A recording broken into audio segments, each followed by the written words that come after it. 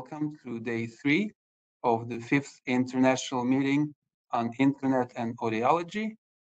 Let me stop sharing our slide, our file.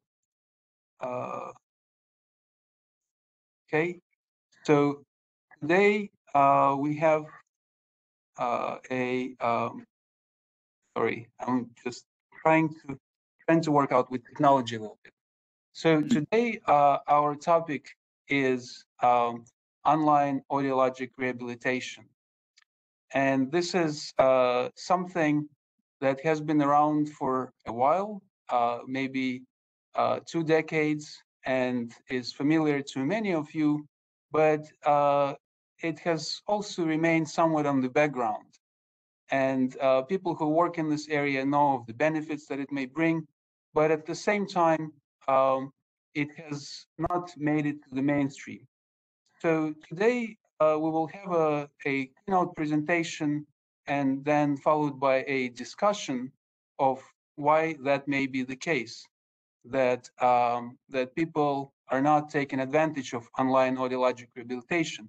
And what I mean by that is basically all online computerized means of getting more out of hearing instruments that patients are using, or having some sort of online interventions that can help people with hearing loss or audiology patients with their conditions.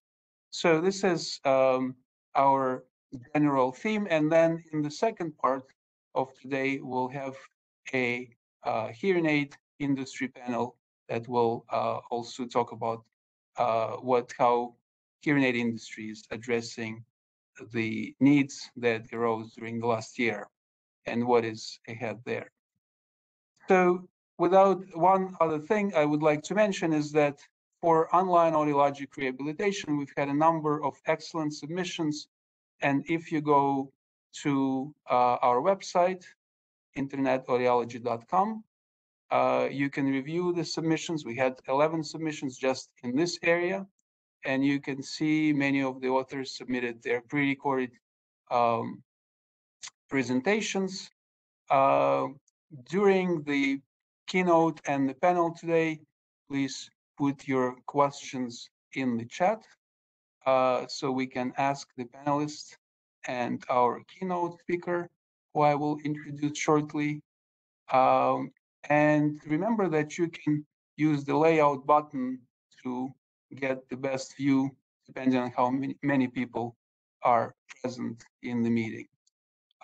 Following the panels, we hope to see you in Gather Town, say hello, and continue the discussion. So at this point, I would like to go ahead and introduce our keynote speaker, Dr. Gerhard Anderson.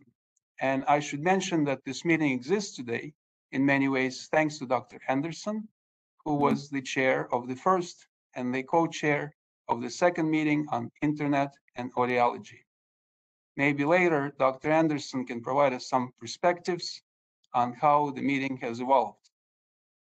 Dr. Anderson is the professor of clinical psychology in Linköping University.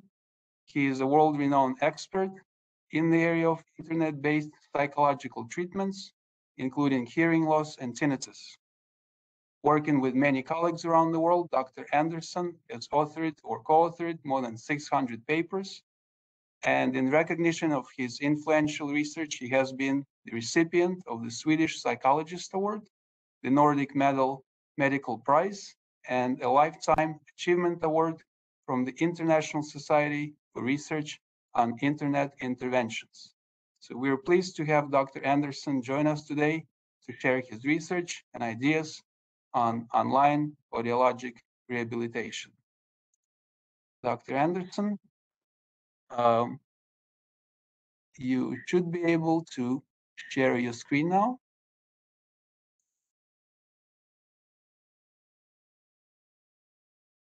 Is this working? Yes. Okay, that's great. Thank you for this opportunity to talk to you. and I will do my best to share my experiences in this field. And as mentioned, we started this small interest group meeting many years ago now, it seems, and I'm so happy to see that it's grown, and there is still interest and perhaps even increased interest in the field of using modern information technology in audiology. As mentioned, I'm a psychologist and professor in psychology, but I also spent some time in the clinic as a clinical psychologist, seeing patients with mainly tinnitus, hyperacusis, and sometimes hearing loss and dizziness. I usually mention that because I think it's an important thing as a researcher if you can combine with some clinical work.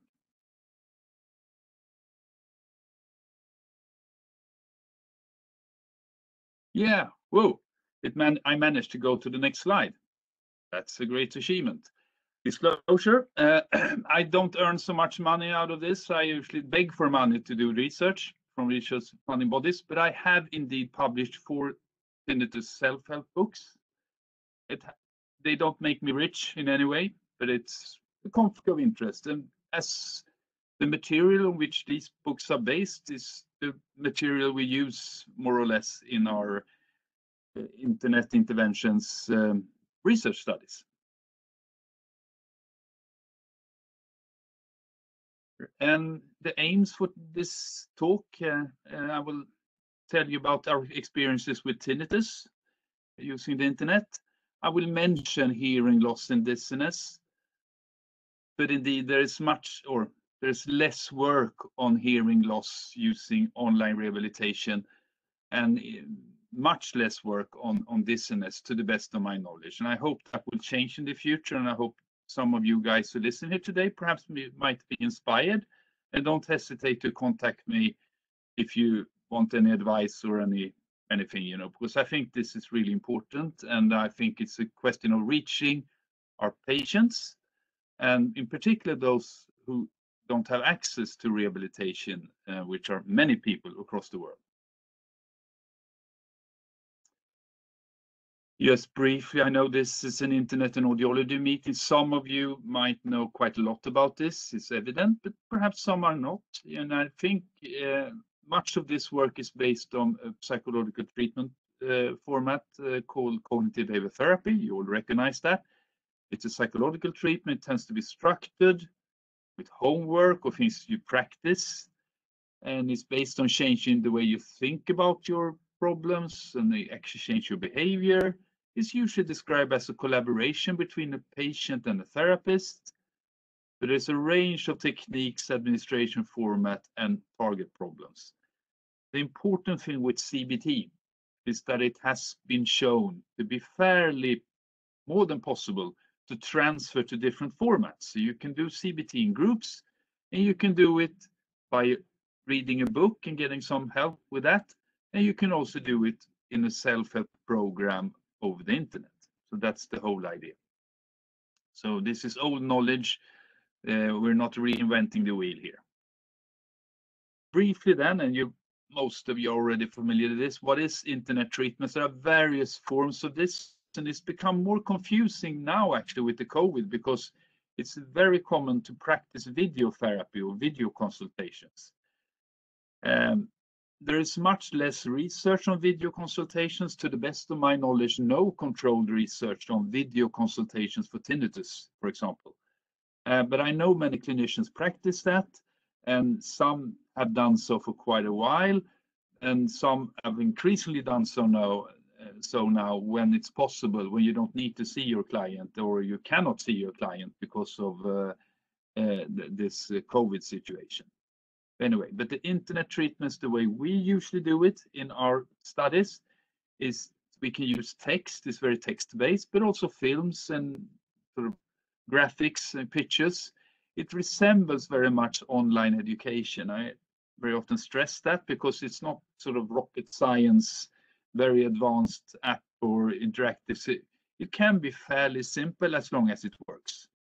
Most of the studies and implementations for tinnitus and other conditions have been in the form of guidance from a clinician. The guidance is very minor. It could be just sending back when you get your homework sent when you send your homework, you get feedback from the clinician saying, "Good work, keep up the good work. Good luck with the next chapter or module or whatever we call it, or lesson." Here is an example of a trial we did in a Kurdish language called Sorani, just to illustrate the fact that with the best of intentions, I can see patients in Swedish when I see them face to face, but I don't know this language. But with internet interventions, you can fairly easy transfer and culturally adapt an intervention and reach groups who you would not be able to reach otherwise. And it needs to be said that working with a translator in psychological treatments like CBT is a bit tedious and problematic. And I know some of you might recognize this. In the best of worlds, you are bilingual, so you know many languages, but there's a limit to that. Right, so this is an advantage. Here are some slide shots from Eldre and Vinay, who I will mention, close co-workers in the United States. And this is the Tackling Tinnitus program. Just to give you a hunch how this might look. It's obviously you could consider doing it more flashy and more commercial looking, but to the best of our experiences, patients or participants, what they really appreciate is that it works. It doesn't crash, so you log in. And by the way, at least in my country, security is an issue. So of course, these are encrypted solutions where you need to log in with an extra password from your phone. And also the system is responsive, which means that if you log in through your computer, it looks like this. Whereas if you do it through your phone, it looks like a web app, or is a web app. Yeah, without any extra effort from you.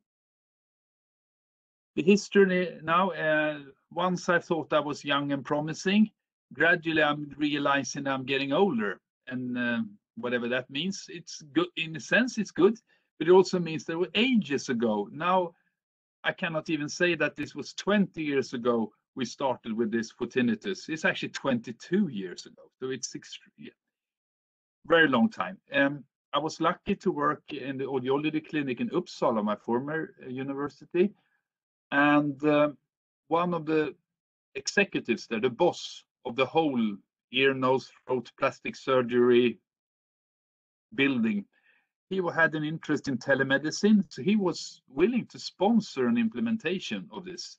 So I usually boast and say that this is probably one of the, if not the first, it's one of the first at least, regular services using the internet for rehabilitation in any area, and in particular with tinnitus. And it's still running. So it's been running since the sort of late 1990s as a regular clinical service where patients can get internet-based treatments in the hospital. Yeah. But back then, technology was very primitive and not so beautiful. You see a screenshot here how it looked like. But I'm very happy that we managed to get a sustainable solution, and has to do with payments and stuff like that as well. You know, there was enough number of people who were interested to get this through the internet. And we did the first trial, and this is again, 20 years back. We didn't know exactly how to do this trial, so people dropped out quite substantially. Now they do so less, but there are differences between different settings and cultures. And I know when we've run studies now in the US, dropouts in some communities have been a bit higher than we're used to here in Europe, but that's just a question of time, I assume, when you get more used to it. So this was the first trial, and then we published a self-help book based on this material. And this is an interesting thing because most self-help books in audiology and in general are written by clever people, but not so much backed up by research. So you publish the book, eventually you do some research on it, but this is the other way around. So we did studies, and then we discovered that this will not reach people who don't have access to the internet. Remember 20 years back? And so we published a self-help book and tested that as well. So this is the first one. more or less the same material, updated, modernized in a way, but sort of similar. Along the lines, over the years, we had to do, and I won't bore you with all the studies we've done here. I will go mention a few examples and then refer to a systematic review done by Eldre, and just to get a hunch of how well this works. So this is one of the typical study from the early days when people rightfully asked us, well, this sounds promising, but how does it compare against seeing your patients in a group treatment? So we did this is a small study, but still it appears to hold for other conditions as well. So guided internet-based treatments for tinnitus resemble the effects that you see in face-to-face treatments and group treatments, which is by that time was very promising for us, I think. Not everything is a success, and I think I take some pride as a researcher not only telling you about the success stories, there are also some failures, and this needs to get out there, you know. Not a strict failure, but we had a collaboration with researchers in Australia where we translated the program, made a shorter version into English, and then it was presented through the company website of British Petroleum, BP. It didn't work out so well. It wasn't really strictly randomized. It was a cluster randomized trial, and adherence was poorer than usual. Perhaps, you know, it's worth thinking about, you know, the setting where an intervention is presented. And but at the very least, it was one of the early tries as well, worth mentioning. We moved on here, and here in Sweden, and this is an example of a trial where we became very interested in a different way of doing cognitive behavior therapy, more focused on acceptance, psychological acceptance. Perhaps I need to clarify what that means. It's not, you know, accepting that you have tinnitus and not caring about it. It's more like being able to live a good life even if you still have your tinnitus, you know. And we noted that historically, because when we asked patients in our previous trials, they sometimes mentioned that spontaneously, you know, I was very helped by the program. I think I can accept my tinnitus now more. But it's not like sort of telling people you need to accept this, you know. Anyway, so it's called acceptance and commitment therapy. And what we did then was to compare this form of internet treatment against our older version than the CBT. And as you see here, if you get a sort of understanding of the graph here, doesn't seem to be much difference between the two. If anything, the old thing seems to be slightly better than at low-term follow-up. So nowadays we tend to mix a bit about this, but I need to stress that as a researcher and a clinical researcher, I'm never satisfied. You know, there's always room for improvement and things we can do better, things we can discover and investigate to see what's needed, what can be skipped, and so forth. And that's continuous work. Oops. Now I did something wrong here. I pressed the wrong button. And you seem to be nice people even if I don't see you, so I hope you forgive me. I pressed the button end, which is a very stupid thing to do as a presenter.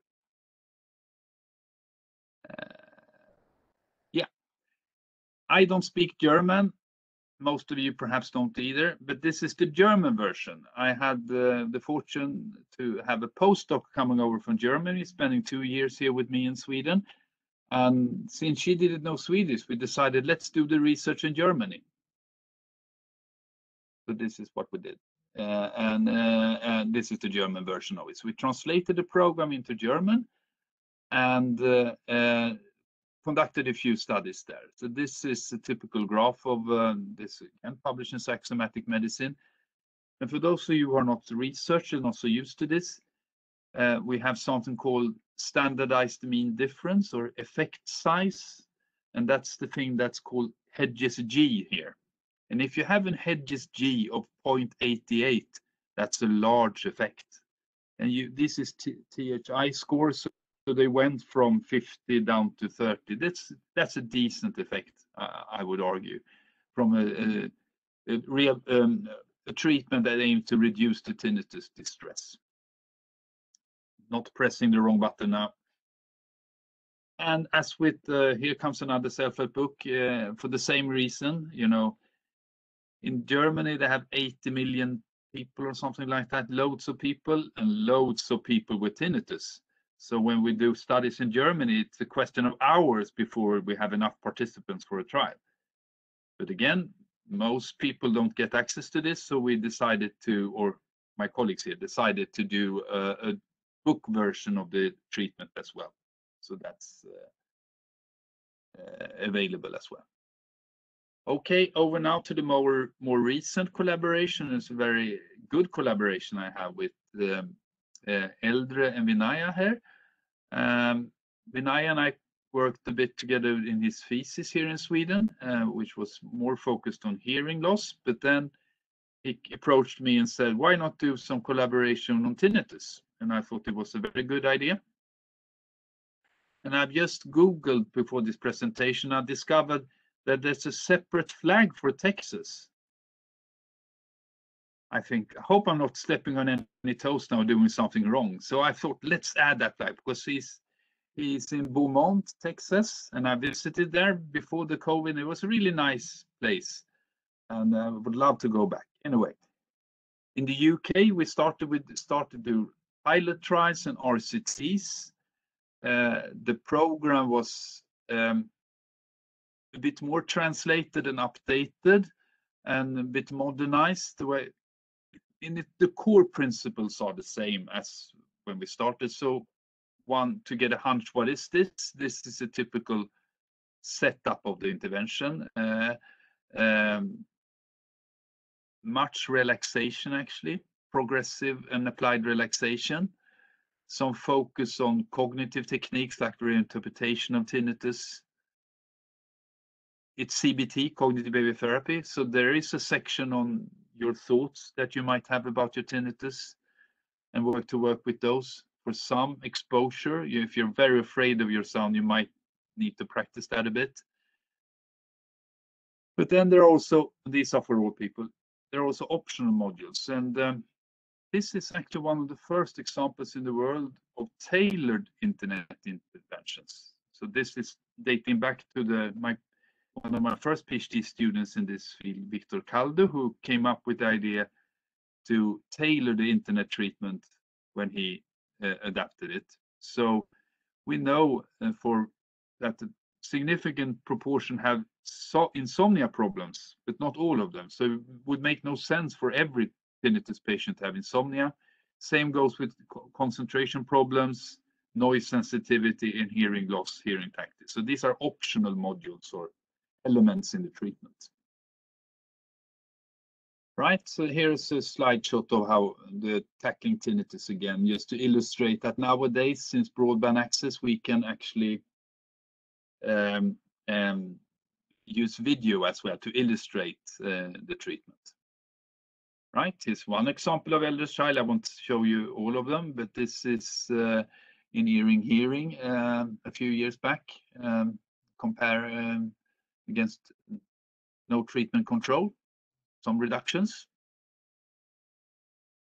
And again, this is the last self-help book to the best of my knowledge, based on the event. Finally, we have it available in English now. If you want to get, it's very transparent, because if you wonder what's in that treatment, you can see it's there in the book. Right, over to systematic review. We published this not too long ago, so I don't think there's so many new studies. There are a few more, but I don't think it will change. Again, referring to effect sizes here, against every control, it was a moderate effect size. Against inactive control, getting nothing, it's a bit more. And active controls, that means some kind of alternative treatment or attention. The effect size is lower, but still statistically significant, 0.35. Promising. And these are based on 12 studies. This is, I also work with depression, where there are hundreds of, so many studies. Tinnitus, there are not enough of us who do this. I would love to see more researchers getting into this and have it replicated like we work with social anxiety. There are 6 different places or 7 who replicated the findings at different places in the world. I would love to see that with tinnitus as well. And here's the typical meta-analysis flow chart of how it might look like. Differences between studies? Yes. Over to hearing loss, that was tinnitus. We've done a few things on audiological rehabilitation. This is not strictly CBT. It's more educational program on hearing loss. And this was one PhD student in Linköping here. I actually lived in the south of Sweden and worked in Denmark. But anyway, so promising. And then we've done one study on, remember I talked about acceptance-oriented treatments that can be relevant for hearing loss as well. You don't get cured. So we did this with people who had psychological problems and hearing loss. And these are the effects in that study, just to give you a teaser of the work. Elder has been summarizing together with us here the effects of that as well. The effects are perhaps a bit smaller, but also promising, you know, effect sizes. Much fewer studies, here's only 5. And so there's more work to be done here when it comes to research. And here's the graph presenting the different effect sizes. Right, and finally, dizziness. I will just conclude by saying that there is much less done. There's Lucy Yardley and her group, and who've done some work on vestibular rehab over the internet, and she did some self-help work before that as well. So it's more or less that being transferred into the internet. But given that dizziness is such a common problem, and it's, at least in my country, it's not treated that often, even if there are physiotherapists to do it, most of them are focused more on pain. So it's very often ignored in GP settings. So I would really like to see more work done on dizziness. Okay, slowly moving on and soon ending. There are many different studies. That's a good thing, including qualitative studies. I didn't mention that, but I will mention a quote by the end. This has the potential to reach many people all across the world because we can translate programs, and that would be a dream study to if you could reach people all across the world within a study. The results are promising, and perhaps you could be a bit negative and say, well, the effects are not as large as for panic disorder and, you know, these other things I work with.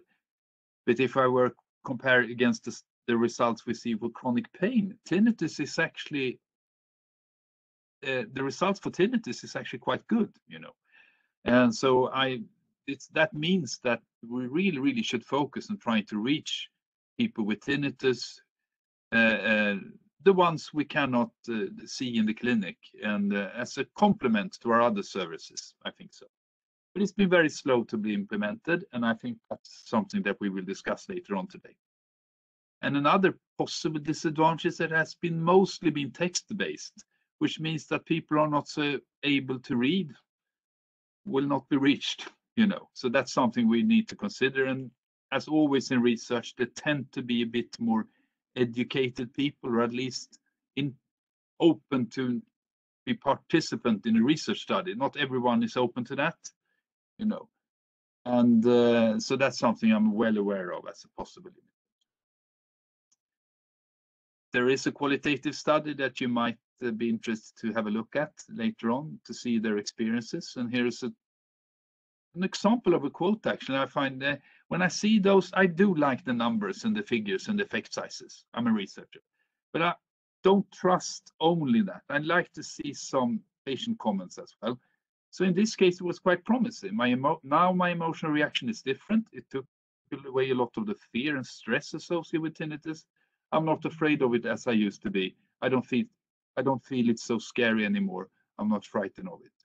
You know, if you can achieve that, that's quite good. Of course, everyone is not as happy as that, but it's still very promising, I think. And by that, I'd like to end and see if there are any questions. And stop sharing, I think. Yes. And now I do that. Thank Right. you. Yep. Thank you, Dr. Anderson, for a great talk. We do have a couple of questions from Jill Preminger. One question is, what steps do you take in order to culturally adapt the CBT tinnitus program? Yeah, thanks a lot for that question. You know, I don't have so much experience of cultural adaptation for the tinnitus treatment. That's the work done by Eldre and Vinaya for the Spanish adaptation, and they work quite hard with that and to adapt it for the Spanish population in the US. And obviously, there was a cultural adaptation done by Eldre and for the UK version and by Cornelia for the German version. But there are some procedures in this, and my advice actually is to work with the locals. So when we do adapt interventions into Arabic language, we do in other research, it's preferable to have people who come from that culture, and not the least because of the language and the nuances. So that's a strong advice. You know, it's very hard to adapt something from an outsider's perspective. So work with your, have a local as co-worker or co-researcher or participant in other ways. That's my own experience and advice. Yeah. Thank you. Question from Andika de Visser. Do you think there is room for this CBT based tinnitus therapy in a regular clinic setting as a hearing healthcare professional? Yeah, I do think so, you know, because, you know, and I think the work with Eldre, who's an audiologist, shows that the guidance, most of the guidance is not psychotherapy, it's guidance in relation to the program, and it's pretty straightforward. And what you could do, if you're a bit uncomfortable, you know, I'm not a CBT therapist, you could have supervision and some training, and I really would love to be able to do that. So you can use some of these methods because the material speaks on its own, sort of. And since it's asynchronous support, you don't chat with the person. You can, if you get a question and you're a bit uncertain, you can get second opinion or supervision in relation to that. So I think if this has been, that's my opinion at least, if this is restricted only to trained psychotherapists, this will never see the light and never be spread because they are not interested in tinnitus. So we need to share techniques and methods. And for tinnitus patients, I think also they need to see that we understand tinnitus in audiology. You know, this is not a psychological problem per se. It's a multidisciplinary biopsychosocial problem. Like, so you need all the disciplines, including physicians, by the way. So, yeah, long answer. Yep, thank you. Another question from Claire Bernstein. Wonderful presentation, Gerhard. I completely agree. Can you discuss types of interventions used for the active control groups? Various, you know, sometimes it's just attention, sometimes it's group based, and in one of Eldre's trial it was treatment as usual in different NHS National Health Service settings or audiology clinics, so it varies.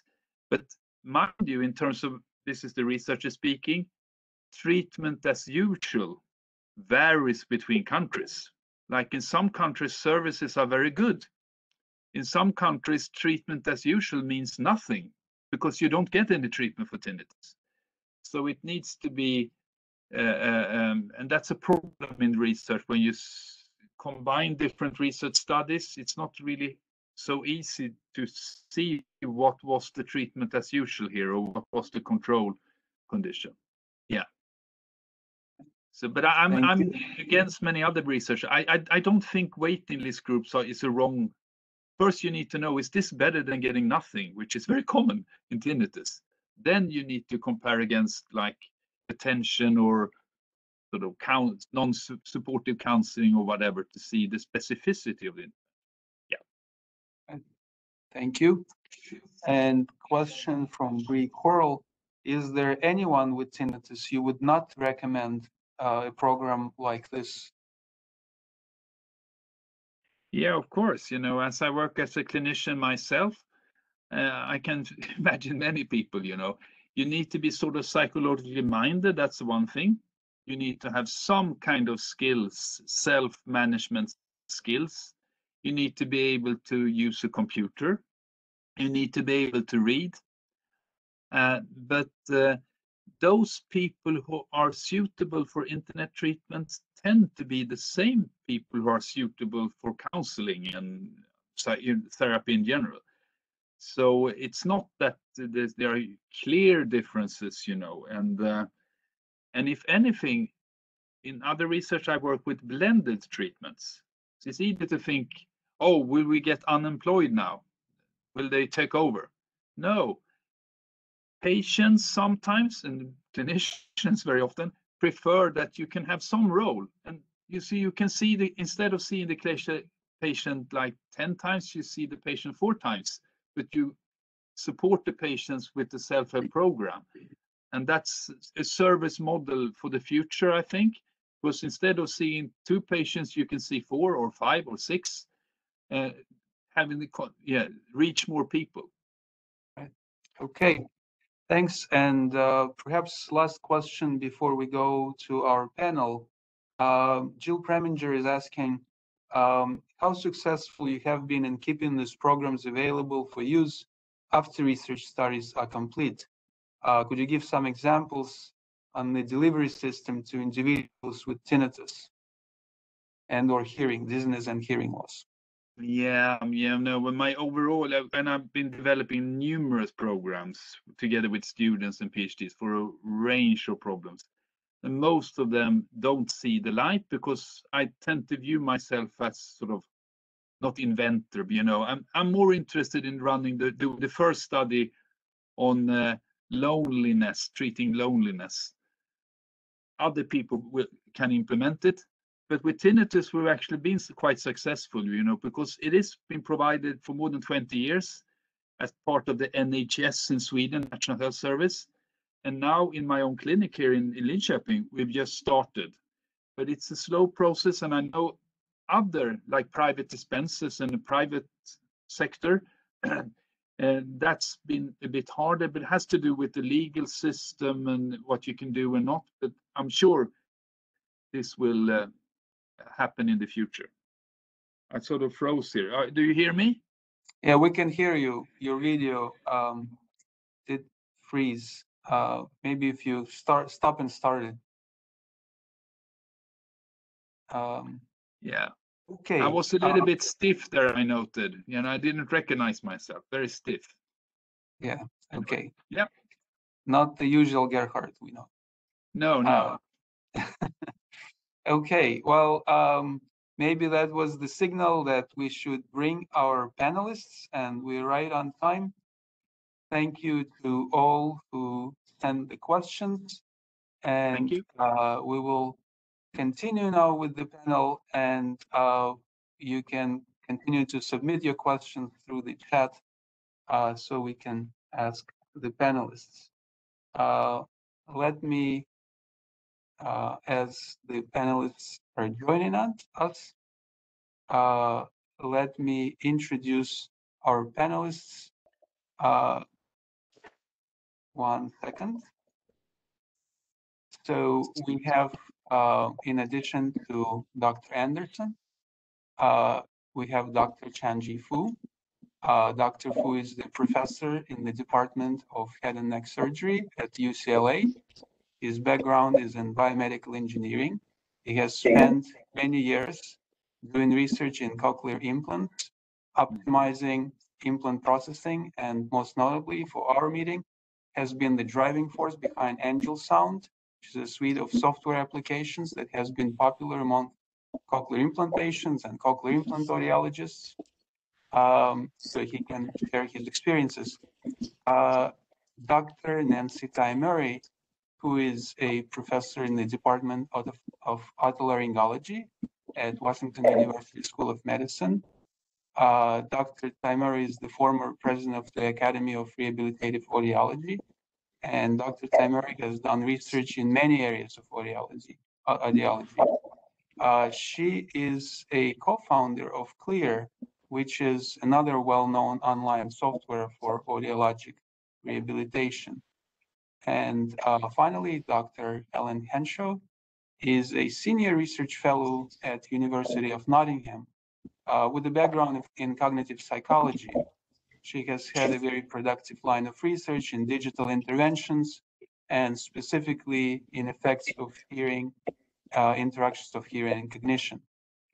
She has published well-cited influential studies and reviews in this area, and we are very pleased to have all the panelists here. Of course, we could go on with everybody's achievements, and then we'd probably spend the whole panel just listing them all. So we'll, in the interest of time, just go straight to the point. And if we could go around, and if each of you could say what you think is the most significant development in the area of online audiologic rehabilitation has been, or what the future holds in about 3 minutes, that would be wonderful. Maybe Dr. Murray? Sure. Hello, everybody. It's a pleasure to be here. I am the CEO of Clear. We have just launched a new product called Amplify, and this is what I see the future of oral rehab being, and that is digital therapeutics. And Amplify is the first hearing healthcare digital therapeutic. They've already been introduced in other areas such as diabetes management and weight control. So what is a digital therapeutic? It is a software often coupled with hardware, such as a hearing aid, or in the case of diabetes, an insulin injector. Our therapeutic has 4 key components. One is an interactive curriculum that's accessed online. And every day our members log in and have interactive quizzes, informational sessions, education. Each week is a different topic, such as engineering the environment for maximum listening. One week it concerns speech reading and includes speech reading tips and tests. Another week is about nutritional ways to manage hearing loss, etc. All the things you wish you had time to do in your clinic, but time doesn't let you provide that kind of follow-up. Interactive curriculum. The second key component is gamified auditory training. And so I emphasize the word gamified because in my opinion, if auditory training is not gamified, it's not engaging. If it's not engaging, you're not releasing dopamine into the brain and you're not potentiating perceptual learning. So we have a lot of games that have been developed by a professional game designer and a graphic artist. The third key component is online hearing health coaches. And so you can't just tell somebody, go do auditory training and expect them to do it. They need coaching, supervision, encouragement.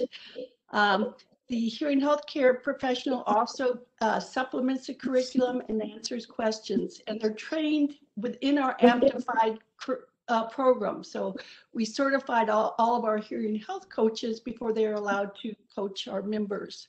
And the third key component of a digital hearing healthcare therapeutic is a social chat room. So hearing loss, unfortunately, can be a very lonely experience, an isolating experience. And so we group our members into social chat rooms, making it both homogeneous and heterogeneous groups so they can interact on some things, add on others. And this group is led by one of our Amplify hearing health coaches. We have scripts they follow. Sometimes it corresponds to the curriculum, sometimes it's other topics, but the idea is to stimulate chats within these groups so they share solutions, triumphs, frustrations, and kind of decrease the loneliness effect. I think digital therapeutics are the way of the future. You know, so many audiologists provide diagnostics, treatment in the form of hearing aids, but the cost and time precludes oral rehab. And so what we're doing is trying to give a means to outsource the rehab after the hearing aid fitting to experts on an online platform. So you're able to reach and touch your patients in a way that you wouldn't have been otherwise. And so that's what I see the future of being, digital hearing healthcare therapeutics. Thanks very much. Dr. Fu? Oh, yeah. So Nancy, what Nancy is really great. I think that's really the direction we should go. But I have slightly different view for other things. First, I think a lot of things, even we have the talk about online, a lot of things is really different, depend on the symptoms. For example, tinnitus, a lot of things is still text-based, but for the auditory, a lot of speech-based. That is very different modality, how we tackle that one. And with the advance of computer technology, actually is online specifically for the speech, is become very powerful and really the digitalized become really very realistic we can utilize. For example, actually sometimes computer-based can provide a feature really can for traditional person to person really cannot do. For example, the computer-based, we can do so many things. We can include so many materials like environment sound, like the speech on speech, speech in different kind of noise. Sometimes those kinds of traditional auditory rehabilitation cannot do, because when you go to face, you only to talk to one person. But for computer, you can provide the whole platform, really the spectrum for all kinds of stimuli. You can provide it, and also you can provide like different speakers and different rate, and or sometimes you can really process in real time to mimic the real environment. And but from that point, it is so important. But from another point, with internet, we don't know how many people embrace it. We still need to figure out the situation. Both internet online based and the person in person have different advantage and disadvantage. As from my point of view, really these two methods, we need to think about how to combine those two methods, make better, maximize really rehabilitation outcomes. And also, another point of view is we have so many different applications, so many different methods. Really, and also the issue is a lot of literature. We should a lot of mixed findings about the auditory rehabilitation either online or a lot of things. My point of view is really lack, because for example, very similar to the glasses. If you give the one method or one glass to everyone for hearing for glasses for like the eyes impaired, the performance, some people is good, some people is not good at all. Same thing for audio rehabilitation. If you provide one application to everyone, sometimes really a lot of people some people didn't fit that program. I do think rehabilitation is similar for the future of training about medicine called precision medicine. That means we really need to find a way how to provide patients called precision rehabilitation. That means specifically for individual patients. How can we provide either the internet, especially about internet, because internet online for is so flexible. How can we provide individualized rehabilitation? We call that such as for those people, individual people, and also with the new technology, especially about AI, AR, and VR. AR called augmented reality, VR is virtual reality. This one actually is very powerful. And in the future, I do think with the new technology, we do able to provide such an environment really will be for the future rehabilitation. I do believe so, because when you use all the technology, you can really provide environment all such as the patient needed. If then combined with precision rehabilitation, I think that's the direction we should go for it. That's it. Thank you, Dr. Fu. Dr. Henshaw.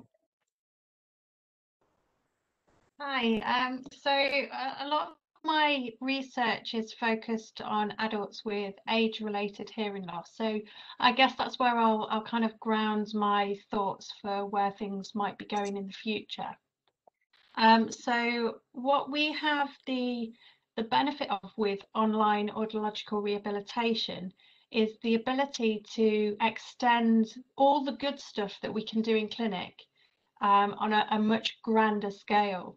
And not only to extend reach to people who might find it difficult to come into clinic regularly, or simply because we don't have the clinical availability to see patients as regularly as we would like to. What we can also do is extend the pathway to preclinical online audiological rehabilitation. So looking at people before they know they've got a hearing loss, reaching out to prime help seeking before at an earlier stage, hopefully, to get people into the system way before they're currently attending, to kind of bolster and support the service that we provide in clinic by offering ability to self-manage and to take an active role in their rehabilitation, which is really important for motivation, and to help with the maintenance of treatment options. So to really kind of support the patient in a wraparound care perspective. So I think that's quite important. I do have slightly different views to what we've heard already in terms of how prescriptive that needs to be. I don't think one size fits all. Online interventions will work for some people, they won't work for others. They'll work at different intensities for different people. We have to personalize them. We have to make sure that what we offer is aligned to patient need. I think one of the main things that we're really interested in Nottingham is what we have available in terms of the tools that we can pull upon in terms of people's health behaviours.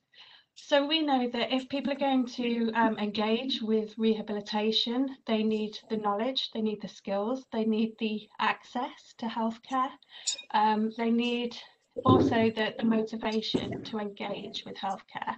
So if we can provide all of those things, either within clinic or online, if we can provide all of those things as a package, it's much more likely that people will seek help, that they'll engage with treatment options, and that they'll maintain that help throughout the pathway. And hopefully, if we can get them in early enough, this will have really long-term benefits. I think the other thing is about taking ownership over your own health condition. So providing things online, it kind of puts the ball back in the patient's park. They feel like they are taking an active role, they are owning their healthcare choices, especially with things like auditory training. We've found that people will really feel that they're trying to do something for themselves instead of being a recipient of treatment. They're an active participant, and that really seems to help. I think that's probably most of the things that I wanted to cover, but I'm really looking forward to the panel discussion and to seeing what questions come up. All right, thank you. Thank you for that. So one idea, as I was thinking of putting together the session and looking at some studies done in the past, online audiologic rehabilitation or computerized audiologic rehabilitation really is not a new concept, and it has been around for a while. But for some reason, it never became part of what audiologists, hearing professionals, do in a sort of routine way. And I wonder what are the reasons for that and what needs to be changed. Obviously, this group does not need to be convinced of possible benefits of computerized or online rehabilitation, but why is it that we are not quite where we would like to be with it? I'll take a shot at that one because I've lived that story. Auditory training online has been around for a while, and the two roadblocks I think I've seen with it is, number one, historically it's been very rote and drill-like, and so it's not fun, and so people, it's tedious to do. And so what we have gone in the direction of, I mentioned gamification. The goal is to have these games so fun you'd want to play them even if they weren't good for you. And I think that's critical. It just has to be engaging or people won't do it. And number two, the other thing I pointed out is you can't ask an older adult to, sit in the loneliness of their room and play and play and play. They need to know somebody is paying attention. Someone cares that they log on. Someone compliments them for their progress. Someone interprets the feedback charts for them, telling them how they're doing.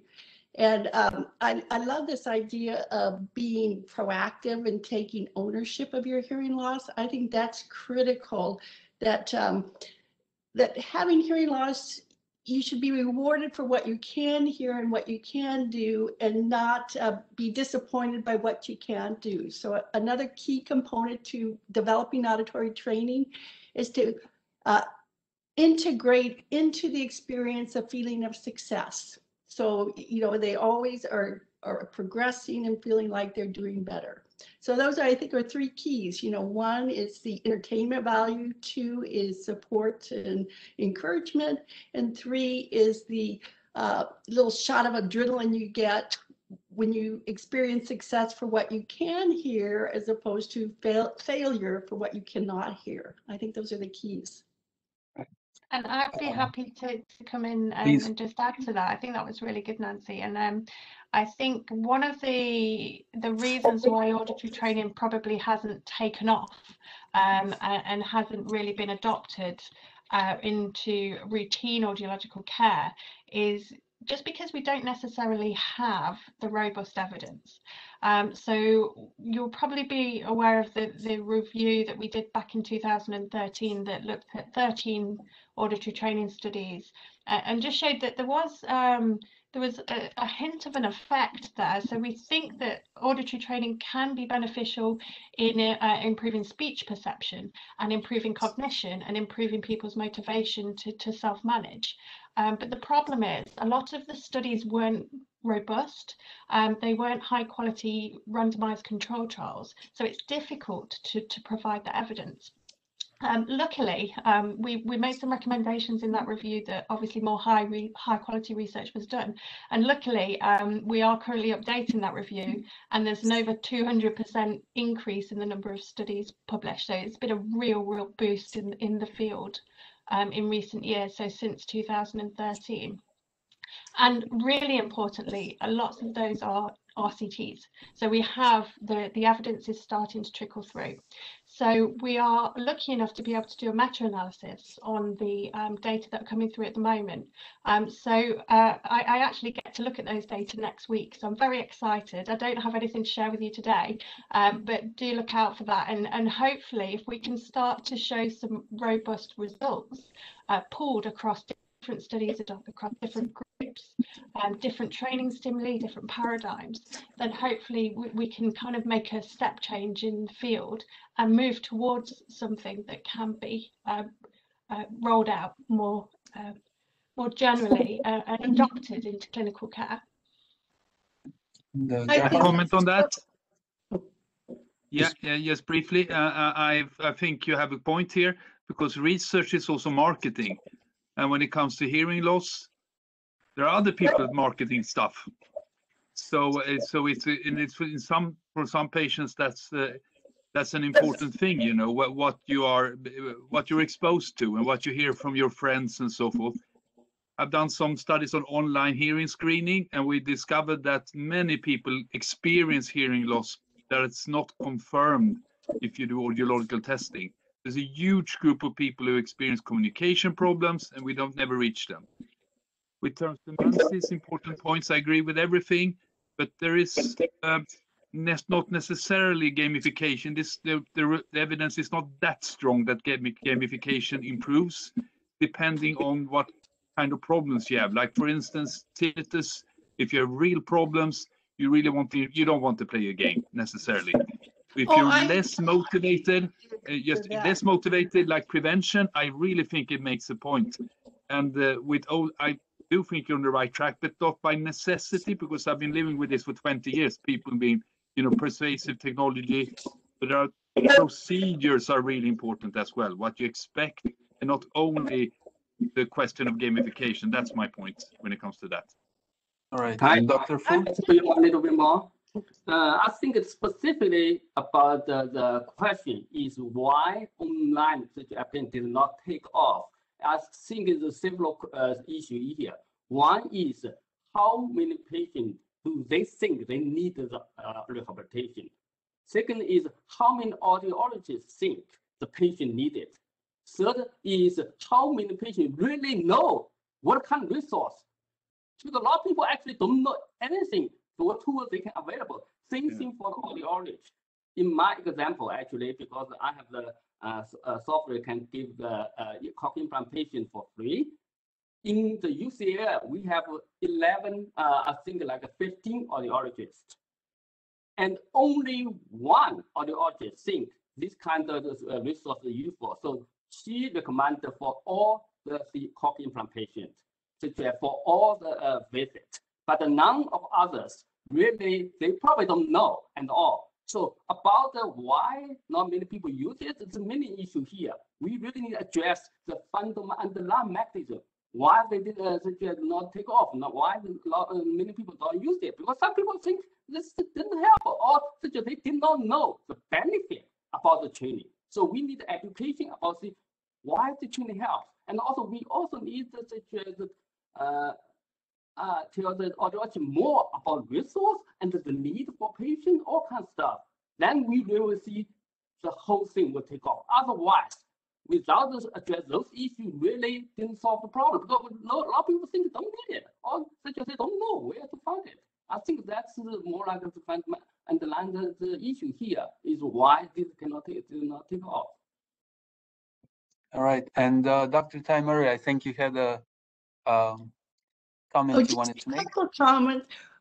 One problem with the research on auditory training is we tend to group apples and oranges together. So under the rubric of auditory training, we can do nonsense syllable drills. We can do connected speech. Some even include piano and musical and environmental sounds. And so that's why it's hard. I compliment Helen why it's hard to do meta-analyses, because you're grouping things that aren't necessarily the same. And the other thing I'd add, I wasn't suggesting tinnitus interventions be gamified. I'm talking about the rote listening training experience. And the last thing I'll add is I think oral rehab is more than auditory training. And I hate it when we come down and say it's auditory training, because it's that counseling and the support and the information. And that's where I think this idea of interactive curriculums that are online, be it for tinnitus or be it for managing your environment or managing communication breakdowns, I think there's a real potential for us to exploit that and complement the services that patients receive in-house in the brick and mortar facilities from audiologists. Yeah, so it sounds a bit like an idea of a three-legged stool, and so you have to actually have all the legs there for the stool to stand. Otherwise, it will not be possible to sit on it. So, yeah. So we have some questions from the audience, and one question is interesting. Do you think that offering online rehabilitation and help will open the doors for inexperienced fake experts and scam artists to also start their own online businesses and scam people? So I think that the issue in my mind comes a little bit also in terms of, if you look for apps now, there is tons that comes up.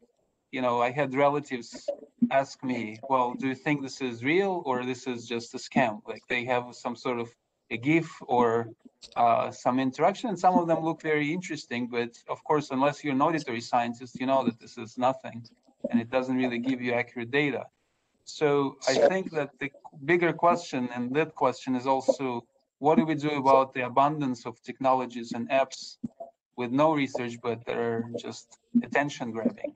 And how do we actually stir people to the stuff that works?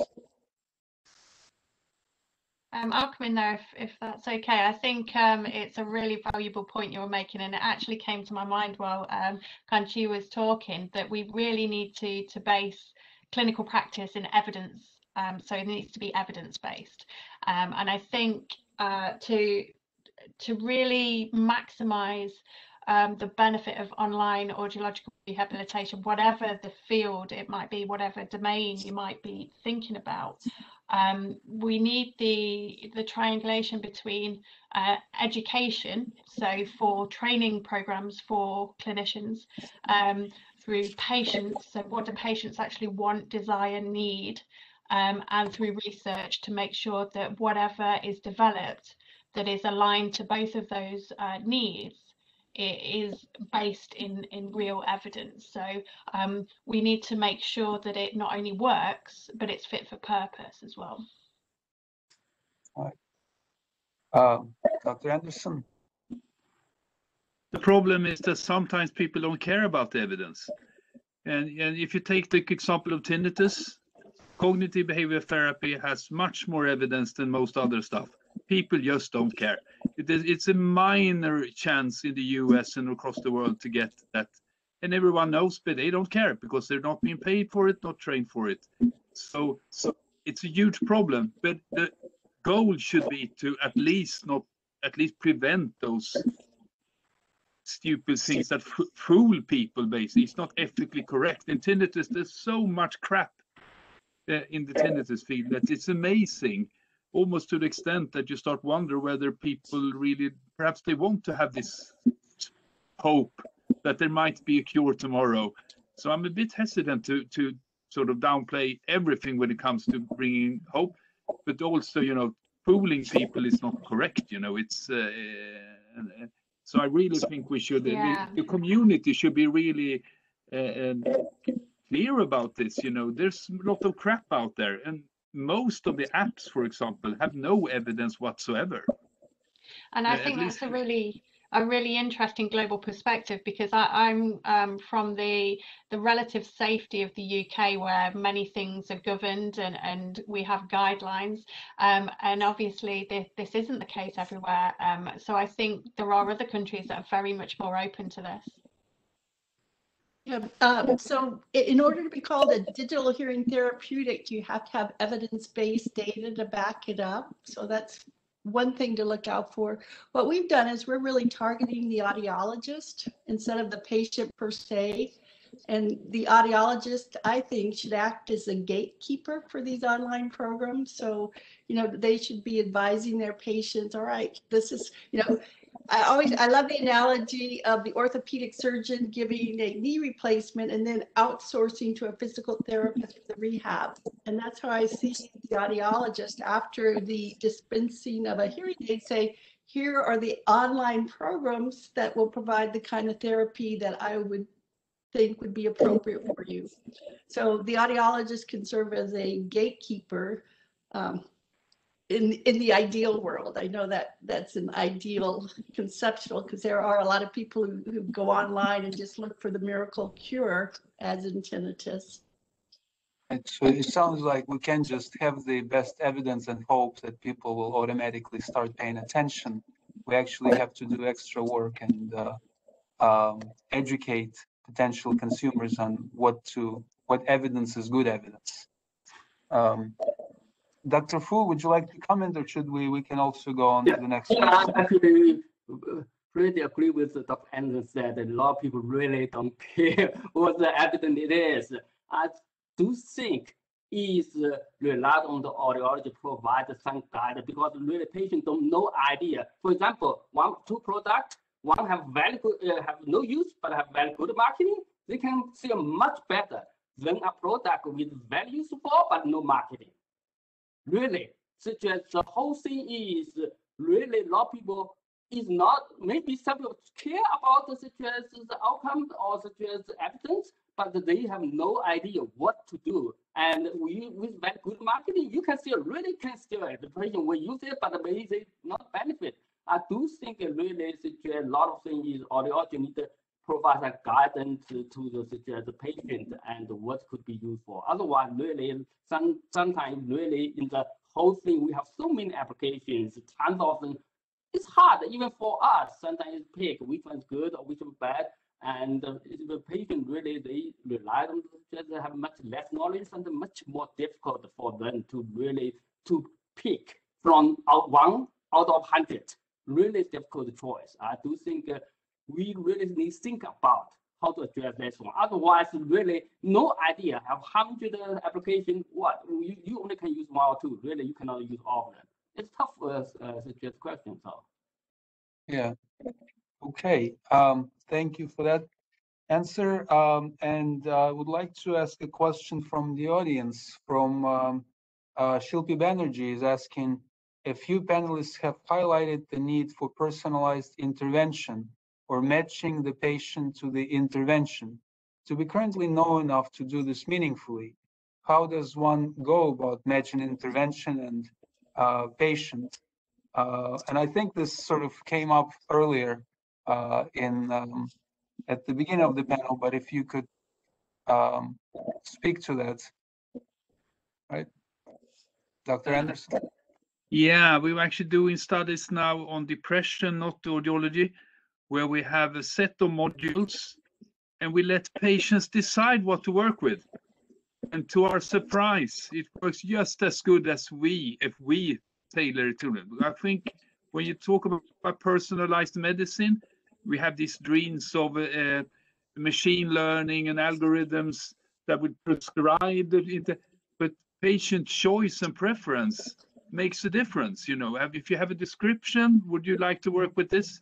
And it's, you know, that's a part of it that's really, really important. And but you need to do the studies, because it could, some people, when I tell them about this, they say, oh, don't they avoid the hard work then and just take the easy way out? No, they don't. You know, they want to be helped. And sometimes they already tested something, tried something, so they want to test something different. So personalization is really, really important, down to the methods you use, right, actually. So that's, but also as a psychologist, I need to say that there are differences between people and ages. Older people can be very stressed if you ask them, you can choose what hearing aid you like. I remember that from back in my early training where I saw this. And how could this old person know? They had no clue what hearing aid is the best, you know. So it needs to be a delicate balance between informed decisions, if you know what you choose between, and then forcing people to choose be something they don't have a clue, you know. So it's not so easy, but at least I think personalization is very important to consider in rehab or in most things, I think. Yeah. And just to kind of jump in there, I think another thing is to make sure that your content is appropriate for your target. So having patients or end users involved in the co-creation of your materials can be really, really powerful, because you're then using their language. You're actually removing any barriers to implementation and to uptake that could occur just simply by you creating something that might not be completely aligned to need. So we use something at the moment in a current project that I'm leading on called the person-based approach to digital intervention development. So this comes out of Lucy Yardley's lab in Southampton. And it's very much about having the end user involved in every single button, click and press, every word that you're going to use, to make sure that you remove every potential barrier for use, so that you're not creating an intervention to help use hearing aids that has its own barriers to use. So just making sure that patients are kind of embedded in the development of online rehab, I think that's really important too. And Shilpi, oh, go ahead. Yeah, for individual personalized rehabilitation, I think there's a lot of many issues there. This because precision rehabilitation or individual rehabilitation is slightly different from what we call the precision medicine, because a lot of precision medicine is based on genetic base. You can test the gene, you know which one works. But for rehabilitation, is so many different factors here, including such as age, all kinds of how they are doing and what they're interested. For example, for audio recording, you can have different material, and some people like music, or some people like different stuff. And the whole thing is different, such as really different magnitude compared to the other way. But it's tough one, but the important one. We really need to figure out a way how to provide individual such as rehabilitation. That's why a lot of studies show it's some mixed because we cannot just, okay, I'll give one program, you train it, see how much improvement. We'll see. Some people improve a lot, some people have no improvement. Some people such as also, some people is forced to train, sometimes didn't have at all. And we do think, so what way we can find it? One way is we can use it called such as big data, or we call it AI. Really, we can combine all the data together. Can we find a way, such as we have 10 different applications, and each person have different such as preference, age, all kinds of, can we pull all this information and the guidance are second, or we can direct some kind of individual such as rehabilitation help. Maybe that's the future. We really need to combine all the information together to see what is best for individual. Right. And Shilpi actually asked a follow-up question for Dr. Anderson, whether patients' choices are the same ones as clinicians, when patients can choose which one they took, is how close it aligns with what clinicians. I don't know if you had that as a condition in your study. Well, yeah, we definitely could check, but what we don't know is the previous, and this is on depression or tinnitus. We don't know about patients' previous experience. And I, referring to Nancy's comment on in neuropsychological rehabilitation, you talk about error-free learning. You don't learn from failure, you learn from success.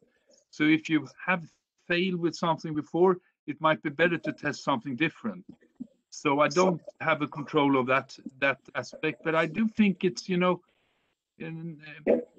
was mentioned as well with patient engagement and patient involvement. There's not so much evidence that this makes, but it certainly makes common sense. Reach the end users, at least check with them if this is fit for them, but bearing in mind that sometimes they don't know, because how could they? They're not researchers. They haven't invented this. But so co-work, yes, but I'm sorry for jumping on toes now, but sometimes it's more for shows that it sounds good to have a patient representative, but you're really not listening. So if you can combine it in a good, decent way, it's all thumbs up. But it's hard. It's a challenge to find those patients who are able, and perhaps the ones who can be sort of expressive enough to have the courage to help you improve your interventions. So that's a comment on that from experience. Yeah, I think that's really interesting, and that's kind of how we started out with PPI, so patient and public involvement. And when you have a patient and public involvement member, there can be a tension between what you know as a researcher and what they know as a patient, and kind of how that dynamic works is quite interesting. What I'm talking about with co-production is actually slightly different. It's more about shared ownership. So actually they become a researcher, they become part of the research team and help co-produce something. But that doesn't mean that the intervention you're developing isn't theory guided. So it has to be within the bounds of theory. So you will have a theory that's guiding your intervention development, but their voice comes through, so that the way that you write it is very aligned to their understanding. I think that's kind of a slight difference, and probably the way the field is moving now. Right. And with that, I believe we're at the end of our panel. I would like to thank the panelists for a very insightful discussion, and obviously we could have continued for much longer. There were a couple of questions that unfortunately we didn't have time to get to. And some of them were asking about specific software from Dr. Taimuri and Dr. Fu, and I would encourage people who are interested to perhaps, so you can mention the websites that people can go on and learn more about Amplify, or Tiger Speech, I guess would be for Dr. Fu. and we can put those links in the chat as well. So thanks very much, and we hope we had an opportunity to learn and do better in the future with online audiologic rehabilitation. Thanks a lot. Oh, it was a pleasure to be with everybody. Thank you. Yeah, it's great. Thank you, everybody. All right. Thank you. Thank you. Bye. So we will now take a 10-minute break, and then 1:30 we'll have our second panel.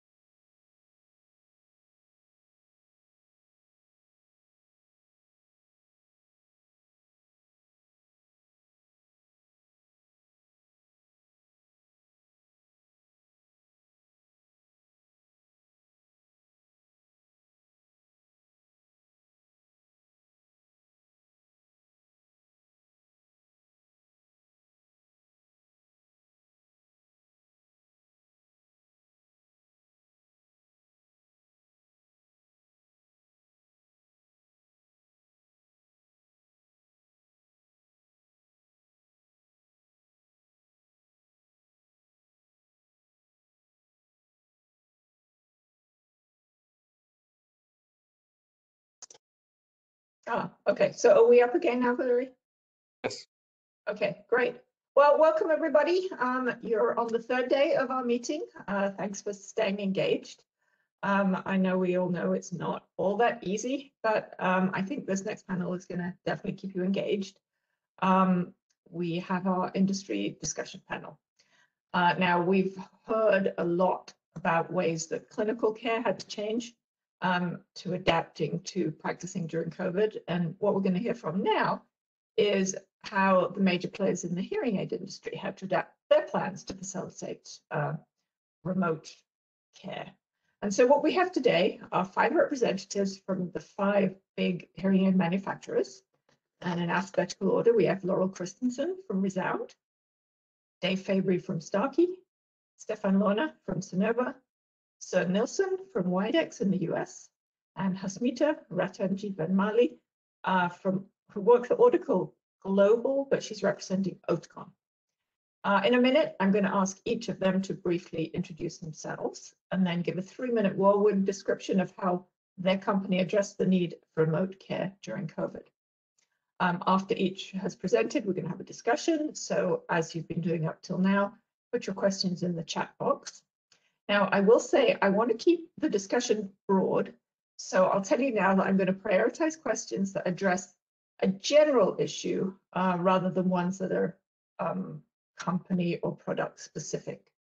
I'm going to assume that the panelists will be happy to answer those kind of questions, either maybe in GatherTown or by email or some other forum. But I'd like to keep it so that everybody can join in and potentially answer and talk about every question that comes up. I'm going to now ask everyone to introduce themselves, and this time I'll go in reverse alphabetical order. Actually, no, I'm not. I just randomized the order. Søren, will you just introduce yourself and give us your 3-minute summary of what Widex did for during COVID?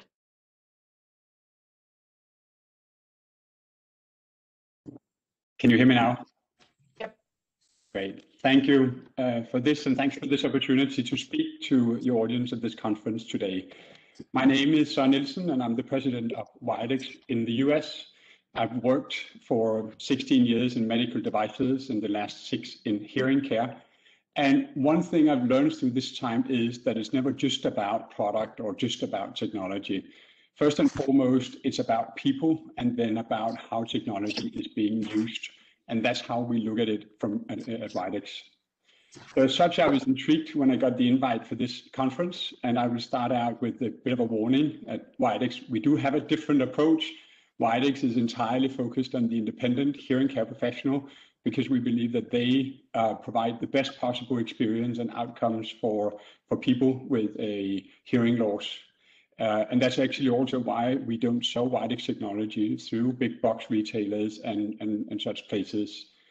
Our belief in the importance of the licensed hearing care professional is also reflected in the way we have been offering remote solutions, both prior to and through COVID. We believe that a proper hearing evaluation is multifaceted and requires a licensed HCP to be in the same room as the patient at the very initial stage. And there's a couple of reasons for that. I think there's both sort of the physical assessment that there are some intricacies in terms of evaluating, is there earwax, is there a special need because of the shape of the ear canal when a choice of dome or ear mold is made. But probably more importantly, the psychological assessment and the coaching, which is such a critical part of successful hearing care treatment.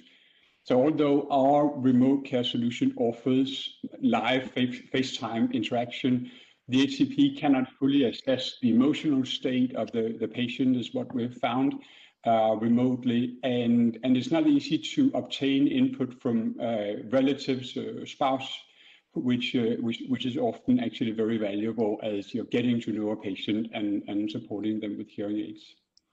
So Widex, the Widex remote solution requires the HCP to set up the hearing aid in the beginning, and from then on, there's really full functionality of our solution, both the hearing aid and any fitting adjustments that they might want to make. And we also offer the in situ measurement so that it's possible to get the sound level right. That's even available remotely. But in addition to that, we've actually thought a little bit further about what does remote care look like. And with Widex Moment, we launched the 3rd generation artificial intelligence technology, which allows users to optimize the sound and enjoy the moment with the use of powerful artificial intelligence. And it means that whether the patient is dining in or dining out, they can really help themselves, even when the HCP cannot be there or just takes a well-deserved break. So we do see this as another important part of what remote care is starting to look like and will look like in the future. And that means, in essence, for us, the ultimate purpose is to make patients able to participate actively in life. And that's not just about products, it's about transforming people's lives, where the expert and the personal touch that the HCP offers is critical. And we think that's where the journey should start. We are offering the remote solution, and we see the ideal solution here as a hybrid approach, where follow-up consultations very often can be done successfully with patients, and the combination of both really gives the best outcomes the way we see it. Okay, thank you, Søren. Laurel, introduce yourself and not hearing you. And I've been in this position for almost the last 20 years, 19 years at this point. I think, you know, when we look at our current environment and the environment that occurred as we entered COVID last March, you know, I think we in manufacturing had to really think really quickly about how we were going to handle the situations. From our perspective at Resound, we already had Resound Assist on the market, which was an asynchronous solution. People could access support through their HCP by going into the app and asking for help. There's a series of questions, and then that would go to the HCP, and they could, you know, modify, you know, anything really about the hearing aid and send it back to the phone, and things could be uploaded at that time.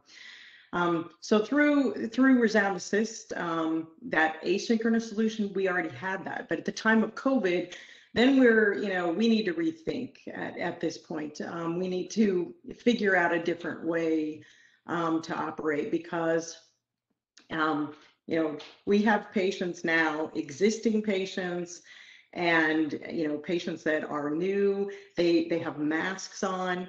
this is very difficult, and we wanted to be able to support our customers in the best way possible to continue to see their existing patients and to see new patients that are having issues. And so right around that time, we were in a lucky position where we launched kind of a full Resound Assist Live, which is a synchronous solution where, video conferencing, back and forth, full access to fitting the hearing aids, in that kind of setting.